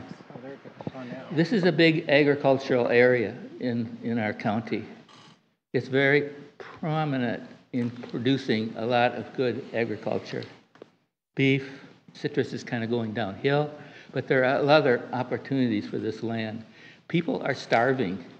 We need to think about how to feed people. And so I think we need to get an overall look on how we manage our land here. And I think we all in the county need to work with the county. The cities need to work with the county. And it's not just one, I want the tax to go here or tax go there. Take Collier Creek, that's in your county, in your city. You go visit the new part of that, there's a whole big development going in there. It's gone in there. You're requiring at least 1 tree in the property. You go down that new part of it now, you see 1 house with 1 tree. All the rest of them have taken them out and probably put in a palm tree. So you've got to get your ordinances done, and you have to enforce them. When you require a tree, they get approval. When the tree is in there, then they yank it out.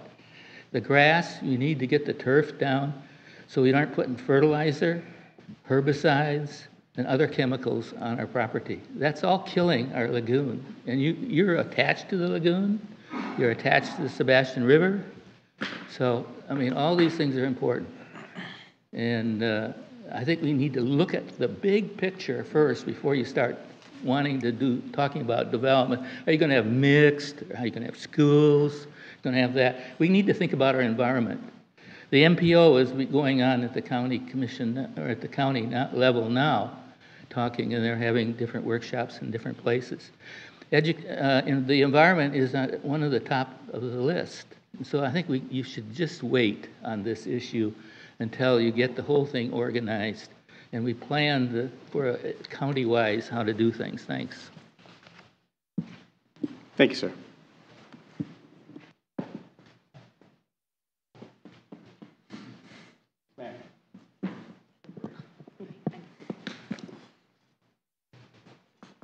Hi, Donna Halloran, Sebastian. I was up here 3 years ago doing this, and certainly I'm really disappointed that it came up again. I knew it would. Several of the same issues are what we've been talking about. Conservation, conservation, conservation, dying, dying, dying, and now they're coming in with twice as much land. Really doesn't make any sense. The county has been working on a plan, the Metropolitan, the MPO plan, and I don't know why we aren't working there. And to think that we wouldn't have, if we don't annex, that we have no say, that's bull crap, because we still are members of Indian River County, and we can vote there as well. So it doesn't need to be done by Sebastian. I do think it's going to be a real burden for us. I do like the small feel myself, but I also realize that development is something that is going to take place, but I don't feel that it's our responsibility at this time to take that on. I don't think that we can afford to do it, and I feel like it's a real slap in the face to come in right now and then say, we're going to annex twice as much land than we did the last time, when there was such outrage about doing it the last time. I don't think feelings change that much. And you can say, well, yeah, we'll talk about multi-use. There was so much non-transparency the last time. I don't know why I would trust you again. I'm sorry. Thank you. Thank you very much. If you're going to talk, please get up, because I'm going to end it. Jim. Yes. Okay, listen, if you want to talk, get up and be prepared to speak, please, because I will be ending discussion as soon as everyone's done talking. Yes, sir. My name is Bill Flynn. I live on Main Street. I had the opportunity last weekend to go back to my hometown that I lived in 40 years ago. And the city made a mistake by not annexing the property directly north of where I was raised. And so the city of Columbus grew around that.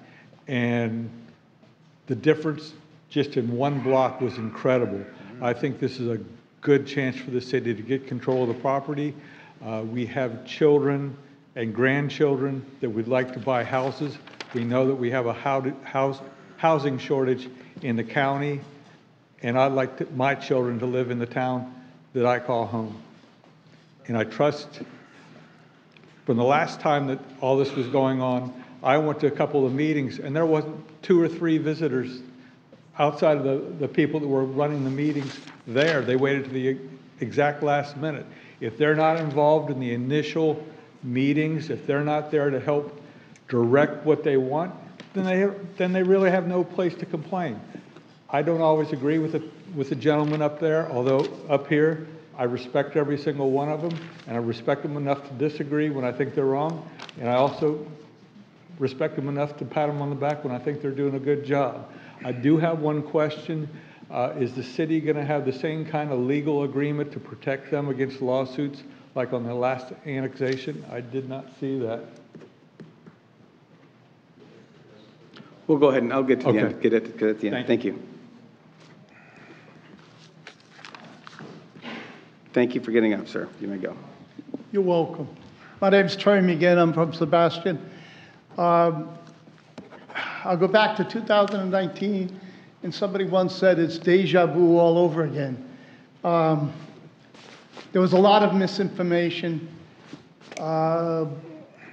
Yes, some people are against annexation, but tonight people presented that it was the majority. I think the majority worked with a lot of people in this room to work very diligently for a recall to undo some of that situation.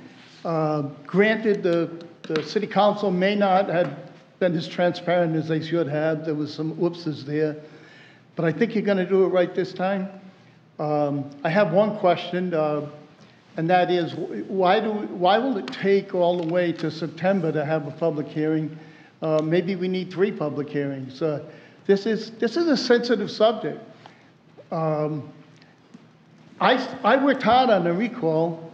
I saw how many people were angry, how many people worked very, very hard to undo the situation that occurred because of what happened in the last election, and it almost destroyed the city. We were the joke of the whole country there for about 6 months, and I went to every single meeting on the subject of annexation, so I don't get too far sideways. I listened to what everybody said. The fact is, if you don't annex it, you won't control it. Now, I have a lot of opinions about North County and South County, and I have opinions about what the county commission is and how they look at Fellsmere and Sebastian. And I've been attending the taxpayers' meetings, and most of you know I'm like deeply involved in mosquitoes. The fact is that we can't always count on the county. And I brag on the city of Sebastian and this council for how well this city is being run. And if we run an annex as well as we run the rest of the city, we'll be way better off than leaving it to the county. Thank you. All right, thank you, sir. Yes, sir.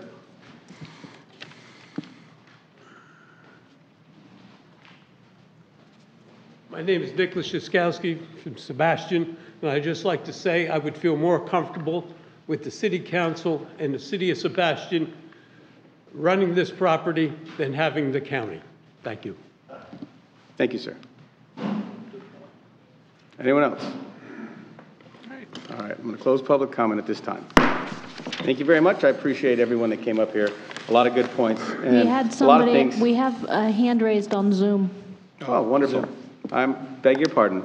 I will open it up for the Zoom only. Go ahead.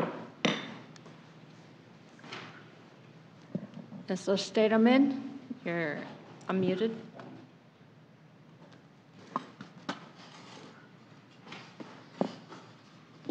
Technology is a wonderful thing, isn't it?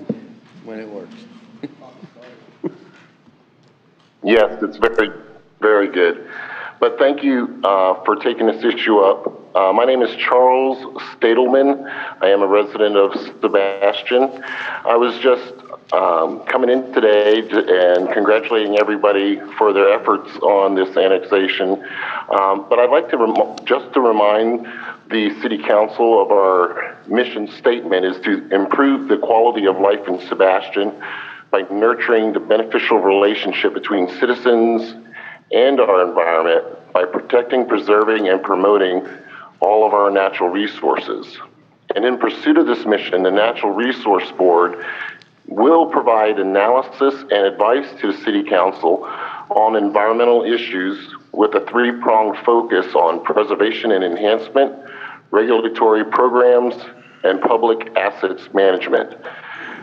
I'd like to think that the boards that you have at your disposal are tools that you can use to, one, answer questions from the general public at large, like we're seeing right now, as well as to condition the people who want us to annex their land, the developers or the people who own the land, again, to bring them into the fold and to maybe show them what we're doing as far as things we want for in the future and sustainable development and as such.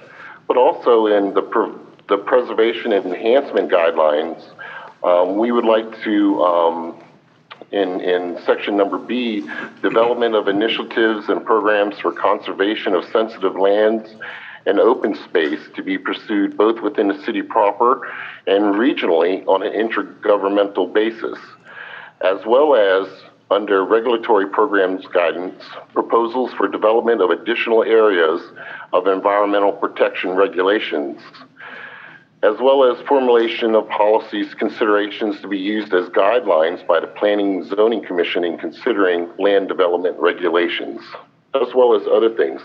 But I'd just like to remind the council that at the very end, the City Council may assign or request additional activities by any of its boards. So you could use your boards to go through these proposals before they actually become issues of moving policy. We could have addressed a lot of these questions that are being asked right now. We can also bring up these much new initiatives that we've been pushing recently of sustainability, as well as we can set precedents on building resilience to these institutions in a sustainable development manner. One of the things that has to happen is it has to start at the top. You have to say, okay, we would like to take these and have your input. We don't want to be dragging it through the mud or having it beat down or anything. We want it to be a sustainable part of what's going on in the future. And to build resilience to these institutions means that when you leave your position, the people behind you have precedent to do the same thing. So the next people that come after you may take the next annexation, seeing the resistance and really what's in the ordinances anyhow, that they'll use their boards, first of all, as tools to answer these very delicate and very difficult questions. Because most of the people that we've talked to want to keep this area the way it is and the environment the way it is. I travel around a lot, and I see there are ways of doing it. The old school ways of developing every square inch of land just isn't sustainable. But in the same breath, those people own that every square inch of land, and it needs to be monetized. There are other ways of monetizing land or areas of places with new decentralized finance programs, different ways of ownership in general. But there's so many new things that really could be brought forth before we get to this point. And that's really all I have to say. Okay, thank you very much, sir. Thank you. All right, Council. There were a couple questions that were asked, and I'll go ahead and get out of the way, ask the staff real quick. There's a question on why did we wait till September, was it 14th? So, Mayor, yes.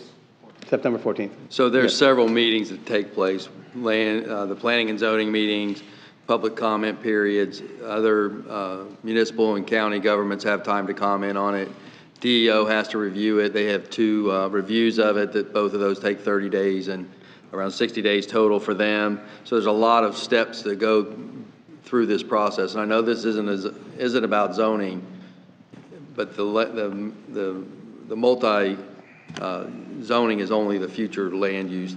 As these parcels come in to be developed, there's no one believes that 1,900 acres is going to be developed in one big swath. It would be developed in parcels under either PUDs, and so there'll be plenty of time to talk about each development segment as it comes into the city. Okay. Thank you. And then the other one was, do we have legal protection in the documents?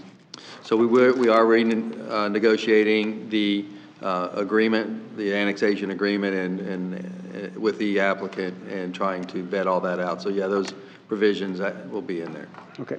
Thank you.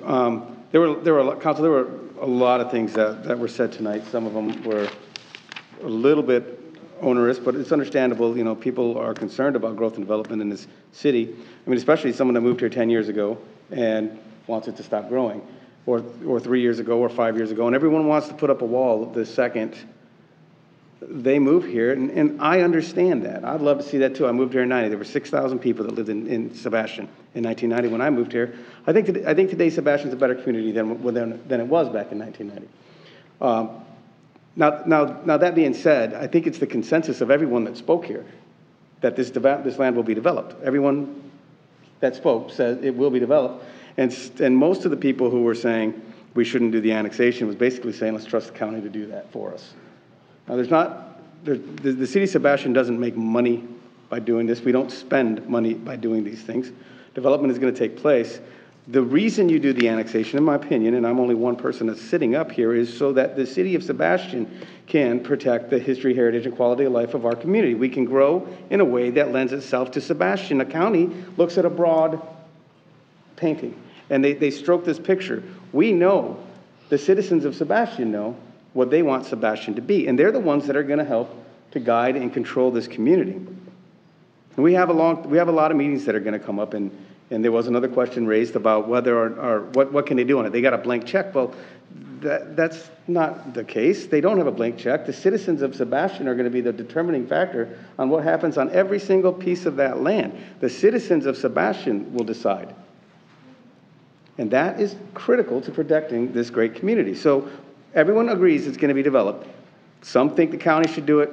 Some think Sebastian should do it. I, quite frankly, believe that the people in Sebastian are smart enough to protect themselves. And I also believe that the county has a much broader view when they're looking at these things. The Indian River Lagoon, for instance, has been a high priority, and the St. Sebastian River has been an incredibly high priority for this council for the last 20 years that I've been sitting up here. Again, council change faces, never priorities. We've always had a priority on our environment, restoration of the St. Sebastian River and the Indian River Lagoon. Clearly, this council over the years has proven to be the leaders in that regard. Leaders in that regard. The units will be determined at some other time. Council, this is within the annexation area that was just approved by this council in the annexation reserve area. Interesting thing said about Grant and Valcaria, and this is what folks need to understand about Grant and Valcaria. They did a good job of protecting themselves inside their borders, but there will be a massive city directly to the west of them that'll have hundreds of thousands of people coming into their city, using their boat ramps, using their infrastructure. Hundreds of thousands of people. It's called Emerald City. 10 miles north of here. Those people are going to be using Sebastian too. So, yes, Grant Valcaria is beautiful. I love it. But there will be a lot more people in that community very, very soon. I don't want to get into living on the river and saying we shouldn't develop around the river. I won't even get into that. But I'll leave it at this, that the city of Sebastian, or the county, for instance, doesn't come to Sebastian and say, we're going to do Blue Water Bay. What do you think of the density here?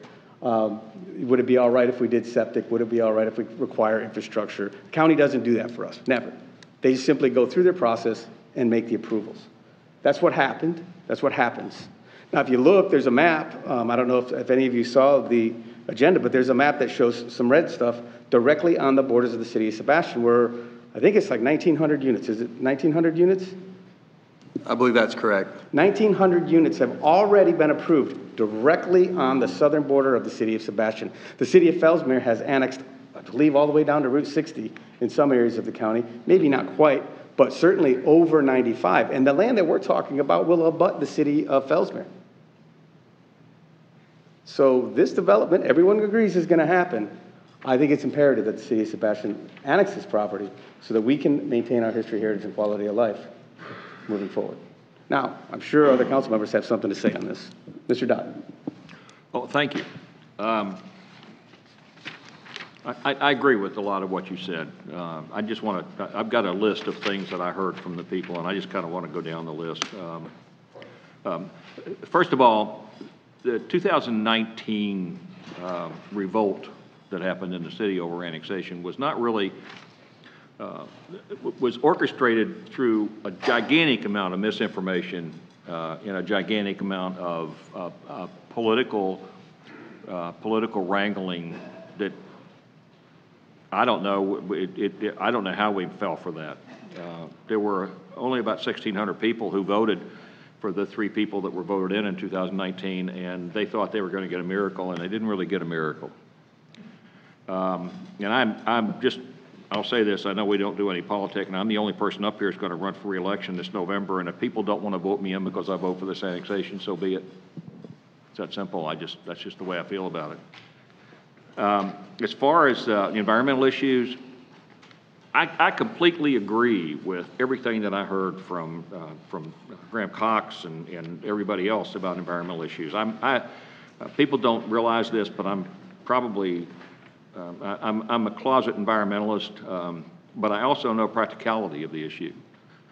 Let's just think about what happened when somebody in Washington, D.C. tried to put in the Green New Deal, which was a radical attempt at forcing environmental concessions on the businesses and on the economy of the United States. And it fell miserably. They were called communists. They were called everything.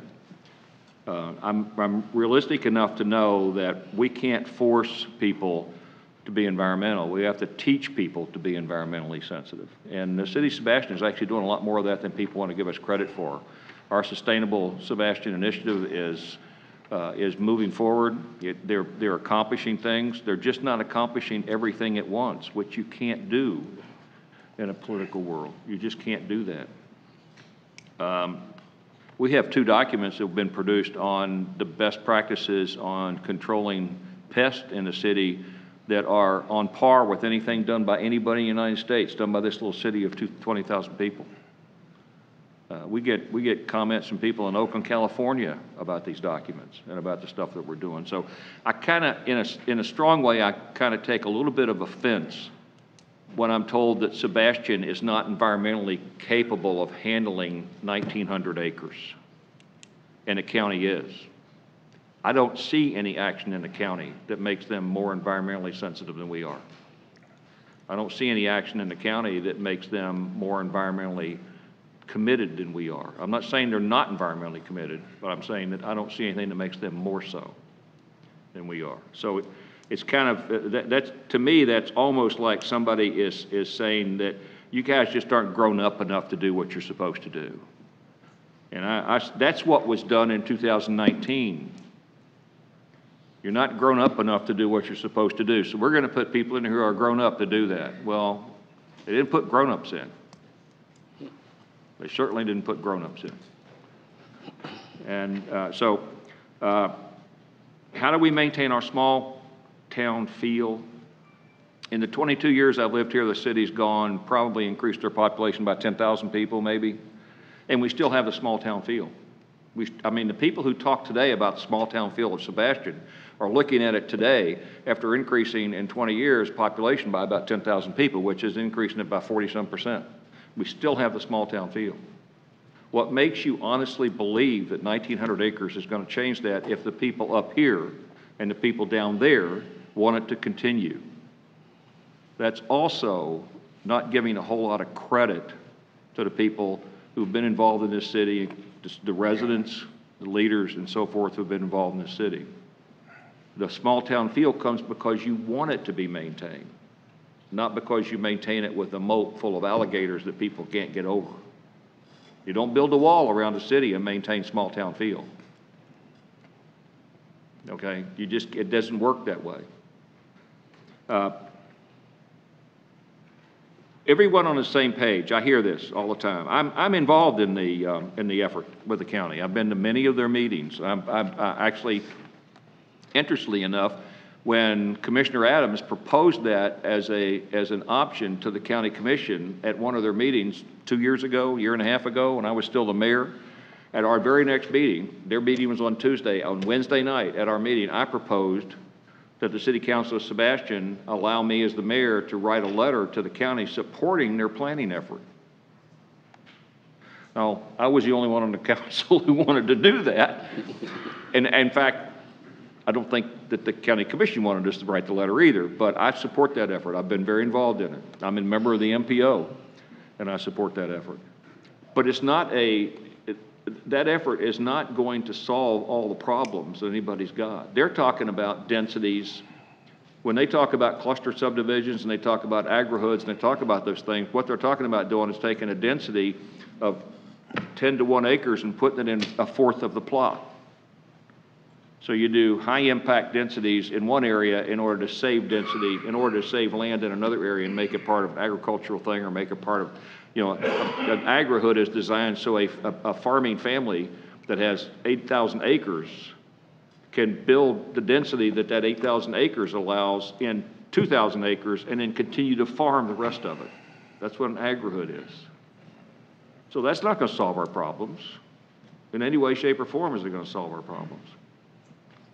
I'm not a person who believes that the county's a bad actor. I'm really not.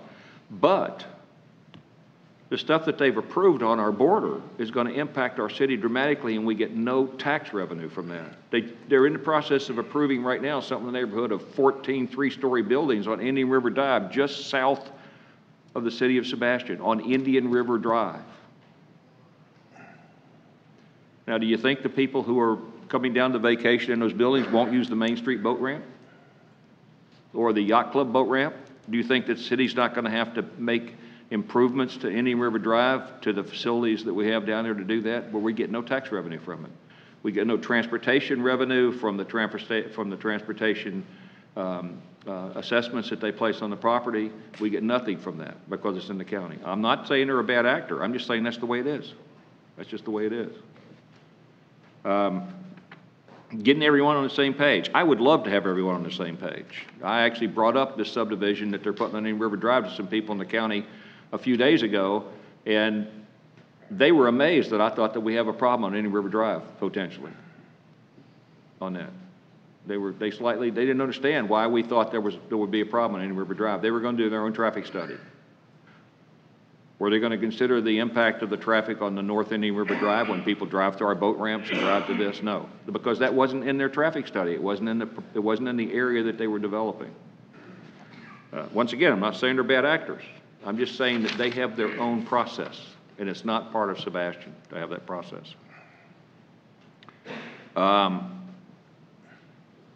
I think that the people that we're working with on this annexation have integrity.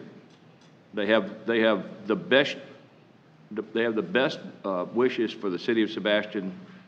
They are going to develop that property, whether it's part of Fellsmere, whether it's part of the county, or whether it's part of Sebastian. But they've been upfront from the very day one when we started this process in 2017, I think. They've been upfront. I do agree that we need to do a lot more stuff. I'm hoping, Mr. City Manager, that we do the nasty workshop thing with this, that we workshop it to death, that we have more workshops than we know we can do. And I'm talking about between now and September, and from September to January, and January to December of next year, that we have more workshops than we're comfortable doing. Have them until people quit showing up and get people involved in this, because that was our big mistake before. Quite frankly, the big mistake we made before was not countering in public all the stuff that was being misstated on social media, but it was impossible to do that because we were under a hush order on it. We couldn't do it. So that needs to be a directive. So I'm in favor of this, and for a lot of reasons, I think it's a good thing. And it's got nothing to do with the county, whether they do a bad job or whether they don't do a bad job. It's got to do with the fact that I think that the city of Sebastian is capable of doing this, and it's the best thing for the city to do it. Thank you, sir. I agree with Mr. Dodd that the biggest mistake that was made last time was not countering in public the lies. So if a person builds a house next to your house and the city line is in between your houses, do they have the same impact on that community as you do? Yes, is the answer. They have all the impact and no tax base. If we don't annex the property, it's really that simple.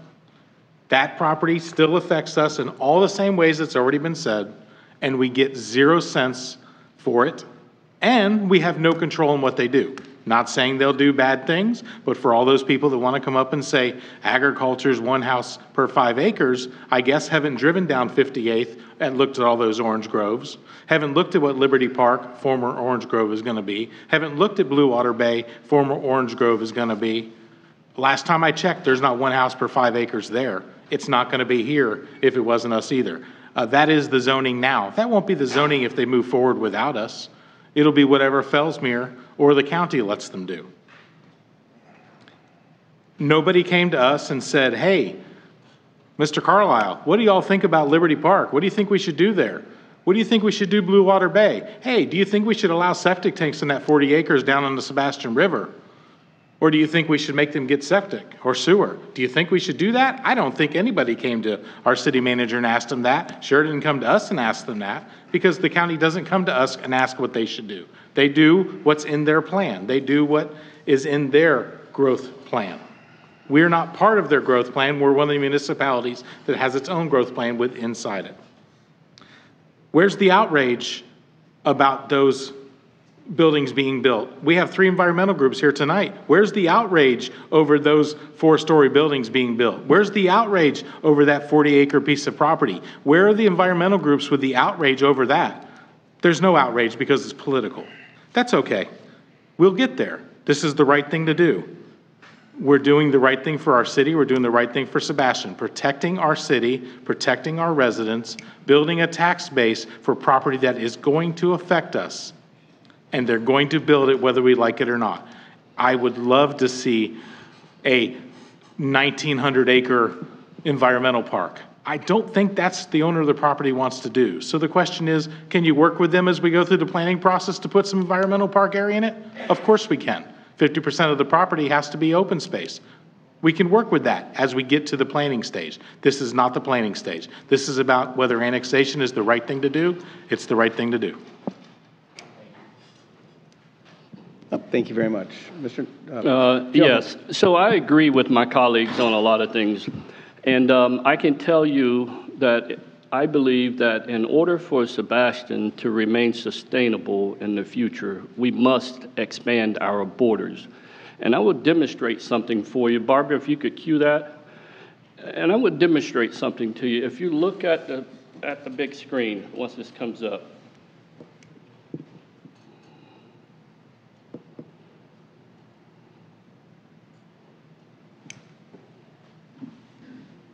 Sorry. Can you make that big? All right. So if you look at what's on the screen, the blue section up there, how many people lived here in Sebastian in 1923 when that was all of Sebastian? That was Sebastian, nothing else, just that portion. How many people lived here, right? I don't think there's anybody in here that lived here during that time. There may be relatives, but let's go to the second slide, Barbara. Now, this is us after 1960. You see, all of this yellow portion here is annexed land, including the airport in the late 50s that was annexed into the city. So all of this property was annexed into the city of Sebastian. Now we take a look at the next slide. Now we have more. This is from 2009 forward, during those years. So you can see the growth. And we are sustainable, and we're doing what we need to do here in the city of Sebastian. Like I said, and I've got one more slide here.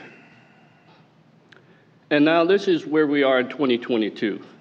So you see where we started at, this little spot up here, and people say, well, we need to maintain this small village and fishing village and all of that. I think that we'd like to keep that feel. But Sebastian was very small back then. We annexed property and we grew and we're sustainable. And as long as we have good council people and staff here in this city, I can guarantee you that those properties will be developed to our comprehensive plan, to our stats, the way we want it here in Sebastian and not in Fellsmere or the county, because I'm not going to beat that horse. It's already been said about what they would do if they get it or may do with it, but we will be good stewards of this land, and I can promise you that we will do the right thing. So I am definitely in favor of the annexation. All right, thank you. Mr. McFarland. I heard somebody say deja vu. Seems a little like Groundhog Day to me. Now, I might have a little bit of a different perspective on everything, you know, and it's you know, because I went on sabbatical for 10 months and then I came back. So, you know, what I'm looking for, I was in support of annexation in 2019. I am today, but I would like to see a little bit more. I want to see an annexation agreement before we push this going forward. Because in the 3 years' time, have we, you know, and I don't care if the county does something and they don't come to us, I think we should still go to the county and let them know, you know what, we are Sebastian, but last I checked, I'm still part of the county, you know? And in attendance, you know, we have Mr. Reingold, who's the county attorney. He does work for me, you know, and Commissioner Flesher has been here for the whole meeting as well. And I think we need to look at that. And we haven't talked to the county at all about this.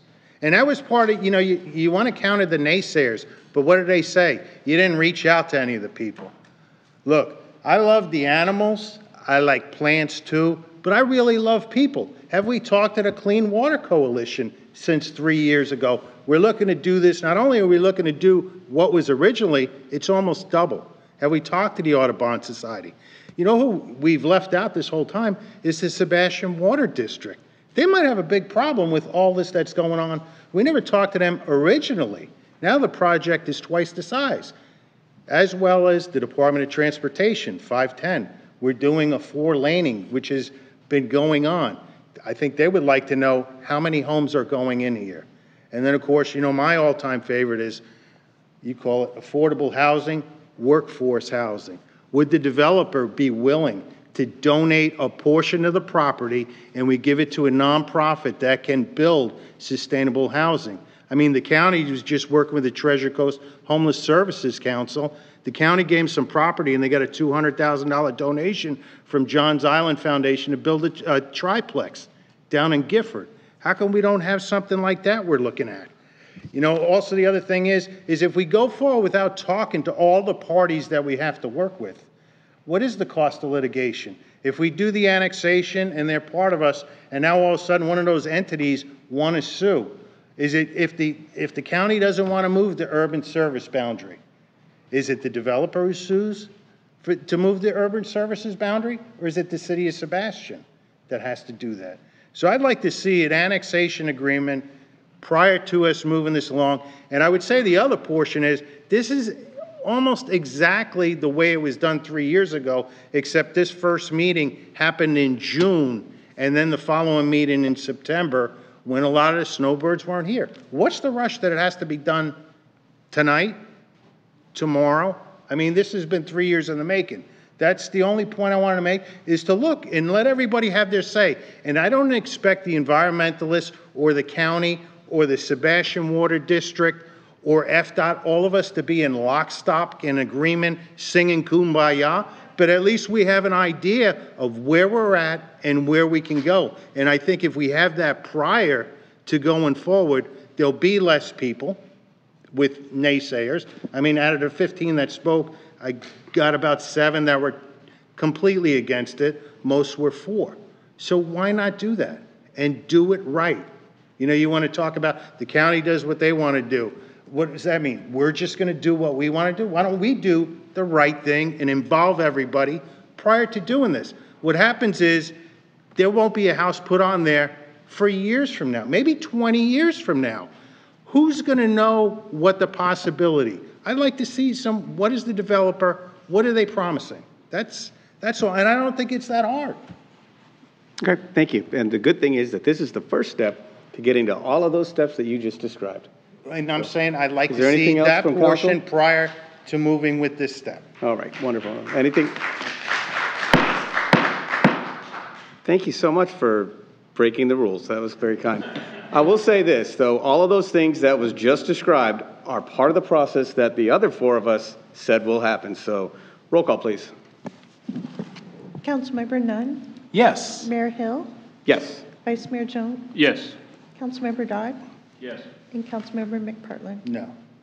All right, thank you for that. We will now move to, oh, my stuff is a mess now. Where are we at? Where are we at here?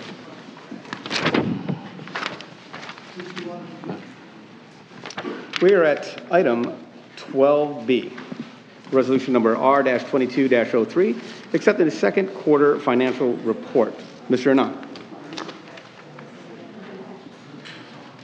This is a resolution of the City of Sebastian, Indian River County, Florida, recognizing certain adjustments of the budget for the fiscal year beginning October 1st, 2021, and ending September 30, 2022, as provided for in Exhibit A, providing for conflict, providing for scrivener's errors, and providing for an effective date. Thank you, Mr. Carlisle. Yeah, Mr. Mayor, members of council, Mr. Kilgore is here to present to you the financial report if you have any questions about it. As we move forward. Thank you. Mr. Kilgore. Okay, this is the quarterly report that we do each quarter. It did go to the Budget Advisory Board, and they did approve it a week from this past Monday. The short story is, if you like the shorter version, the resolution includes amendments that, for the most part, what is already approved by the City Council on changes to the budget. That included the American Rescue Plan actions that we took. It also shows adjustments that we're submitting that were relatively minor that used the R&R account. And also the adjustments the city manager has the approval to act on its own. On page 152, you see the summary of general fund that I provide. The good news is that we received all of the Hurricane Matthew funds that we were eligible to receive. We did receive the last of that in this last quarter. And then we were notified there was another $1,900 that we can qualify for, so we've put together the paperwork to file for that, which was on Hurricane Dorian. So I wish there was a day when we could be done with FEMA, but we're still working with them. On the expenditure side, it shows a little bit more than 50% of expenditures being incurred. Most of that is because of the first quarter we pay all the pension, police pension contribution that's for the city's share, and we pay all the CRA contribution and move it to the CRA fund. At the bottom of page 152, I summarized the American Rescue Plan action that was approved. The news on that is we've had those monies for a year now, the 1/2 tranche as they call it. We are due now for the second tranche. I have gone on the U.S. Treasury website and done the necessary application to receive those monies. I expect them any day now. Speaking to some of the other main funds, the Stormwater Fund, it's a little bit deceiving on the balances that we show and project to be the fund balance at the end of this year, because since this budget was, the budget is being modified since this point to accommodate the maintenance of the mowing contract that we approved where we had price increase. So we've got to adjust for that, but overall the fund is in satisfactory condition. Golf course fund, charges for services, we've collected, we've received 80% of the amount budgeted for charges for services at the golf course. Look back at last year, by this time by the end of March of the previous year, we had received only 60% of the budget. So things are looking well for the golf course as far as this current year. Airport and building fund, I've got really no concerns there. If you go back to page 159 is where we provide you a summary of the capital projects that we still have active in the city. It shows that we've only spent 27% of the budgets for those projects, which doesn't sound very impressive. But a big reason for it is the budget side includes $23 million. About half of the budget is for the one project, and that was the canal improvement monies that we projected that we would get a grant and only have to match a small portion of that, but that makes those numbers look a little bit worse than they actually are. On page 160, I show the investments, actually where we've got the monies deposited in money market accounts. I also show the interfund loans report, showing you the payments that we are making on some of the interfund transactions. At the bottom of that page, I'm pleased to report that on May 1st, we paid off, or made the final payment on the stormwater utility debt. And this coming December 1st, we will make the final payment on the paving improvements note that was outstanding. So the only debt that we have at this time are a couple of lease purchase contracts that we've entered into basically for a 5-month period. The balance of the report, I'll read information from all the departments and their activities and things that they're working on. Be glad to address any questions. Any questions of Mr. Kilgore? No, Mr. Mayor, I move approval of Resolution 2203. Second. Thank you, sir. Appreciate you. Anyone from the public wish to speak on Resolution 22-03? Seeing none, all those in favor signify by saying aye. Aye. Opposed, same sign. Item C, repeal Resolution number R2207 and replace it with Resolution R2214. Mr. Anand. Thank you, Mr. Mayor. This is a resolution of the City of Sebastian, Indian River County, Florida, repealing Resolution R2207 in its entirety, authorizing the city manager to execute non-exclusive easements with the Florida Power and Light, open paren, FP&L, close paren, providing electrical services for 2 easements to provide electrical service to the sewer lift station and to the new Public Works compound on Sebastian Municipal Airport property, providing for conflict, providing for a scrivener's errors, and providing for an effective date. Mr. Carlo. Yeah, Mr. Mayor, members of council, this resolution, as it states, provides 2 electrical easements, one on the north side of the Public Works compound to provide power for that, and one along the south side that supplies power to what will be the lift station. It's in to power the lift station for that facility. The reason for the repeal was the original resolution, the description was, the legal description was for the easement to the Public Works building, but the agenda item and resolution was for the lift station. So we're repealing that ordinance and making them 2 easements to supply power to that building and lift station. Any questions of staff, council? No, sir. Move approval of Resolution 2214. Second. Anyone from the public wish to speak on this item? All right, seeing none. All those in favor signify by saying aye. Aye. Opposed, same Aye. sign. Thank you. Now that moves us up to item D, which is the Florida League of Cities items on appoint Mr. council. Mayor. Yes.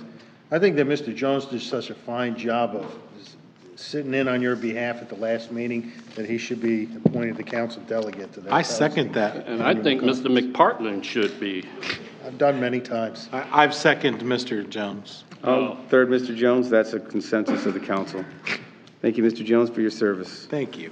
Does council have any resolutions that they would like to consider? You must speak up quicker, Mr. Jones. Does council have any resolutions they want to be submitted to the FLC for FLC matters? Maybe Louise will bring her bell. There you go. Let him know. Resolution. Wake him up. Yep. Well, I thought about actually communicating with the city clerk about the 100-year anniversary, but I was a year off, so we have to wait until next year to ask them to do a resolution on the 100-year anniversary. There you go. So, but I can't think of anything that we would. Okay. Thank you very much. Mr. Anand, you are up. Nothing, Mr. Mayor. Bring I us have some nothing brilliance, for- Mr. Carlisle. I have nothing further. That was brilliant. Madam Clerk? Nothing. Councilmember Nunn. Thank you, Mr. Mayor. You know, when we sit here meeting after meeting and not many people come, there's always a few people that come. I like to believe it's because they trust us. So when we have an important meeting like this, I would love to think that that trust would carry over, that we're going to do the right thing for the city. But then everybody left, so I'm assuming they thought we'd finish the meeting out, and not everybody, not too important people are still here. But everybody else left, I guess, to assume that we could handle the rest with the trust they've given us. So thank you. Yes, and with that being said, we do want the people to come. That's for sure. Mr. Dunn. Okay, I haven't said enough tonight. Sorry, I haven't said enough tonight, so I'll talk a little bit more. At the Treasure Coast Regional League of Cities meeting this last week, Honey Manuz, a member of the Vero City Council, asked if the city, if the Sebastian would support H.R. Bill 7520 by Representative Mast, which provides some additional funds for the Indian River Lagoon. It actually brings forward 5 waters of body in Florida and asks for funds for that. And so I was interested in finding out if the council is in agreement for the city manager to produce a letter to our federal legislators under the mayor's signature in support of that. I have a sample of what Vero has done that I can send to him, and a copy of the bill and so forth. Yeah, I mean, I'm certainly in favor of I haven't read it, so I want to take a look at it before I would sign it, but I think that I'm certain it would be fine. Anything else from council? Makes sense. No? Okay. All right. I'll send the information to Mr. Carlisle. Okay, now, not that I have made a big enough mess of myself over Indian River Drive, but in my research on the topic we talked about tonight, it became apparent to me that there's an open need for us to take a look at a piece of property down on Indian River Drive that's next door to the working waterfront, and that's the simpler piece of property that's for sale right now. And I think that there are an awful lot of there's an awful lot of synergy between that piece of property and what we currently have down there, and I think that it would be at least the part of it that's east of Indian River Drive would be a great addition to the working waterfront property, and I think we could probably go after some fund grant money to try to make that project larger and more encompassing. To do that, I would like to see if there's a sense of the council to direct the city manager to at least begin to look at that, determine, maybe even spend the money to do an appraisal on it and find out if there's an opportunity for us to get involved in purchasing that property. I would intend personally to think that that's our idea there would be to buy the entire piece of property, because I don't think you can get it subdivided for purchase, but at some point in time when we can do that, to sell off the part that's west of Indian River Drive and make the part east of Indian River Drive part of the overall working waterfront project. The dockage there, the people that are using that are part of our working waterfront arena. I mean, there's clam people, there's other people that are using that. They're having to find a new place to do it because they're going to be disposed. They're going to be removed when it sells. There's also, I think, commercial fishermen that don't have enough dock space at the working waterfront right now that might be happy to have some additional dock space there. So that's my request to the council, is to see if we can get the city manager to be involved in that. I have no problem with that. I think the information on that would be great. We need to do what we can to protect as much of the riverfront property as we have, as well as all the other property in the city. But information is never bad. Yeah, that would be providing that that property is still up for sale. I know it went up and there may be offers on it right now. Not sure, but the other part about the pier that we have there, we can also work on extending hours where the commercial fishermen are, to extend that dock. I know you have to go through find and all the other stuff in order to see if it can be done, but I'm pretty sure we can probably do it. Yeah. Extend our dock over there at Fisherman's Landing. Yeah, I mean, there's options to it, and it may well have an offer on it. My understanding is that there was an offer on it and it fell through. So I don't know for sure what that is, but I would at least we could investigate it, see what could happen with it. Yeah. Sounds good. As long as he's willing to sell it to the city, and we can work something out, right? Yeah. Well, the owner is a pillar of our community, and I'm sure he'll give it to us at a bare minimum price. Okay. And the other Anything thing else? is that I hope that the people who this evening showed some, I don't know, some feeling that we're not going to represent the city positively. I hope we can, through our outreach, we can get to them and make them understand that we are. And I really hope that, that we extend the city as much as possible on this annexation as far as public outreach is concerned, that we don't try to go through this process like we did the last time. And I know the last time, quite frankly, we had as many public meetings as people would attend. We had multiple public hearings on each of the steps that we went through, but it wasn't sufficient because people felt like it wasn't sufficient. So I think that, and I'm just saying we didn't do the job correctly. I'm just saying that people felt like we didn't do the job correctly. And sometimes that's communication. So we need to make sure that we go out of our way. And I'm kind of directing that to Paul, that we go out of our way to get people involved in this. Yep, I would agree with that. Thank you. Nothing else? Well, thank you very much. I would agree with that. But I would say that there's going to be people that are always going to say no, regardless of what we do, regardless of how many meetings we have. And I would not be in favor of workshopping it to death if it's the same 5 people that are coming in there screaming at us about what the hell we're doing. So anyway, with that being said, I only have one thing. I got a letter from the Iraq and Afghanistan War Memorial Foundation. I'm going to pass this on, if it's okay with council, to Mr. McPartland. Councilmember McPartland's a member of the Veterans Service Council, and it's a request to construct an Iraq-Afghanistan War Memorial, which we already have in Sebastian, but if it's appropriate, I would like to go ahead and pass this on to Mr. McPartland. No problems? Yep. Thank you very much. Nothing further. Vice Mayor Jones.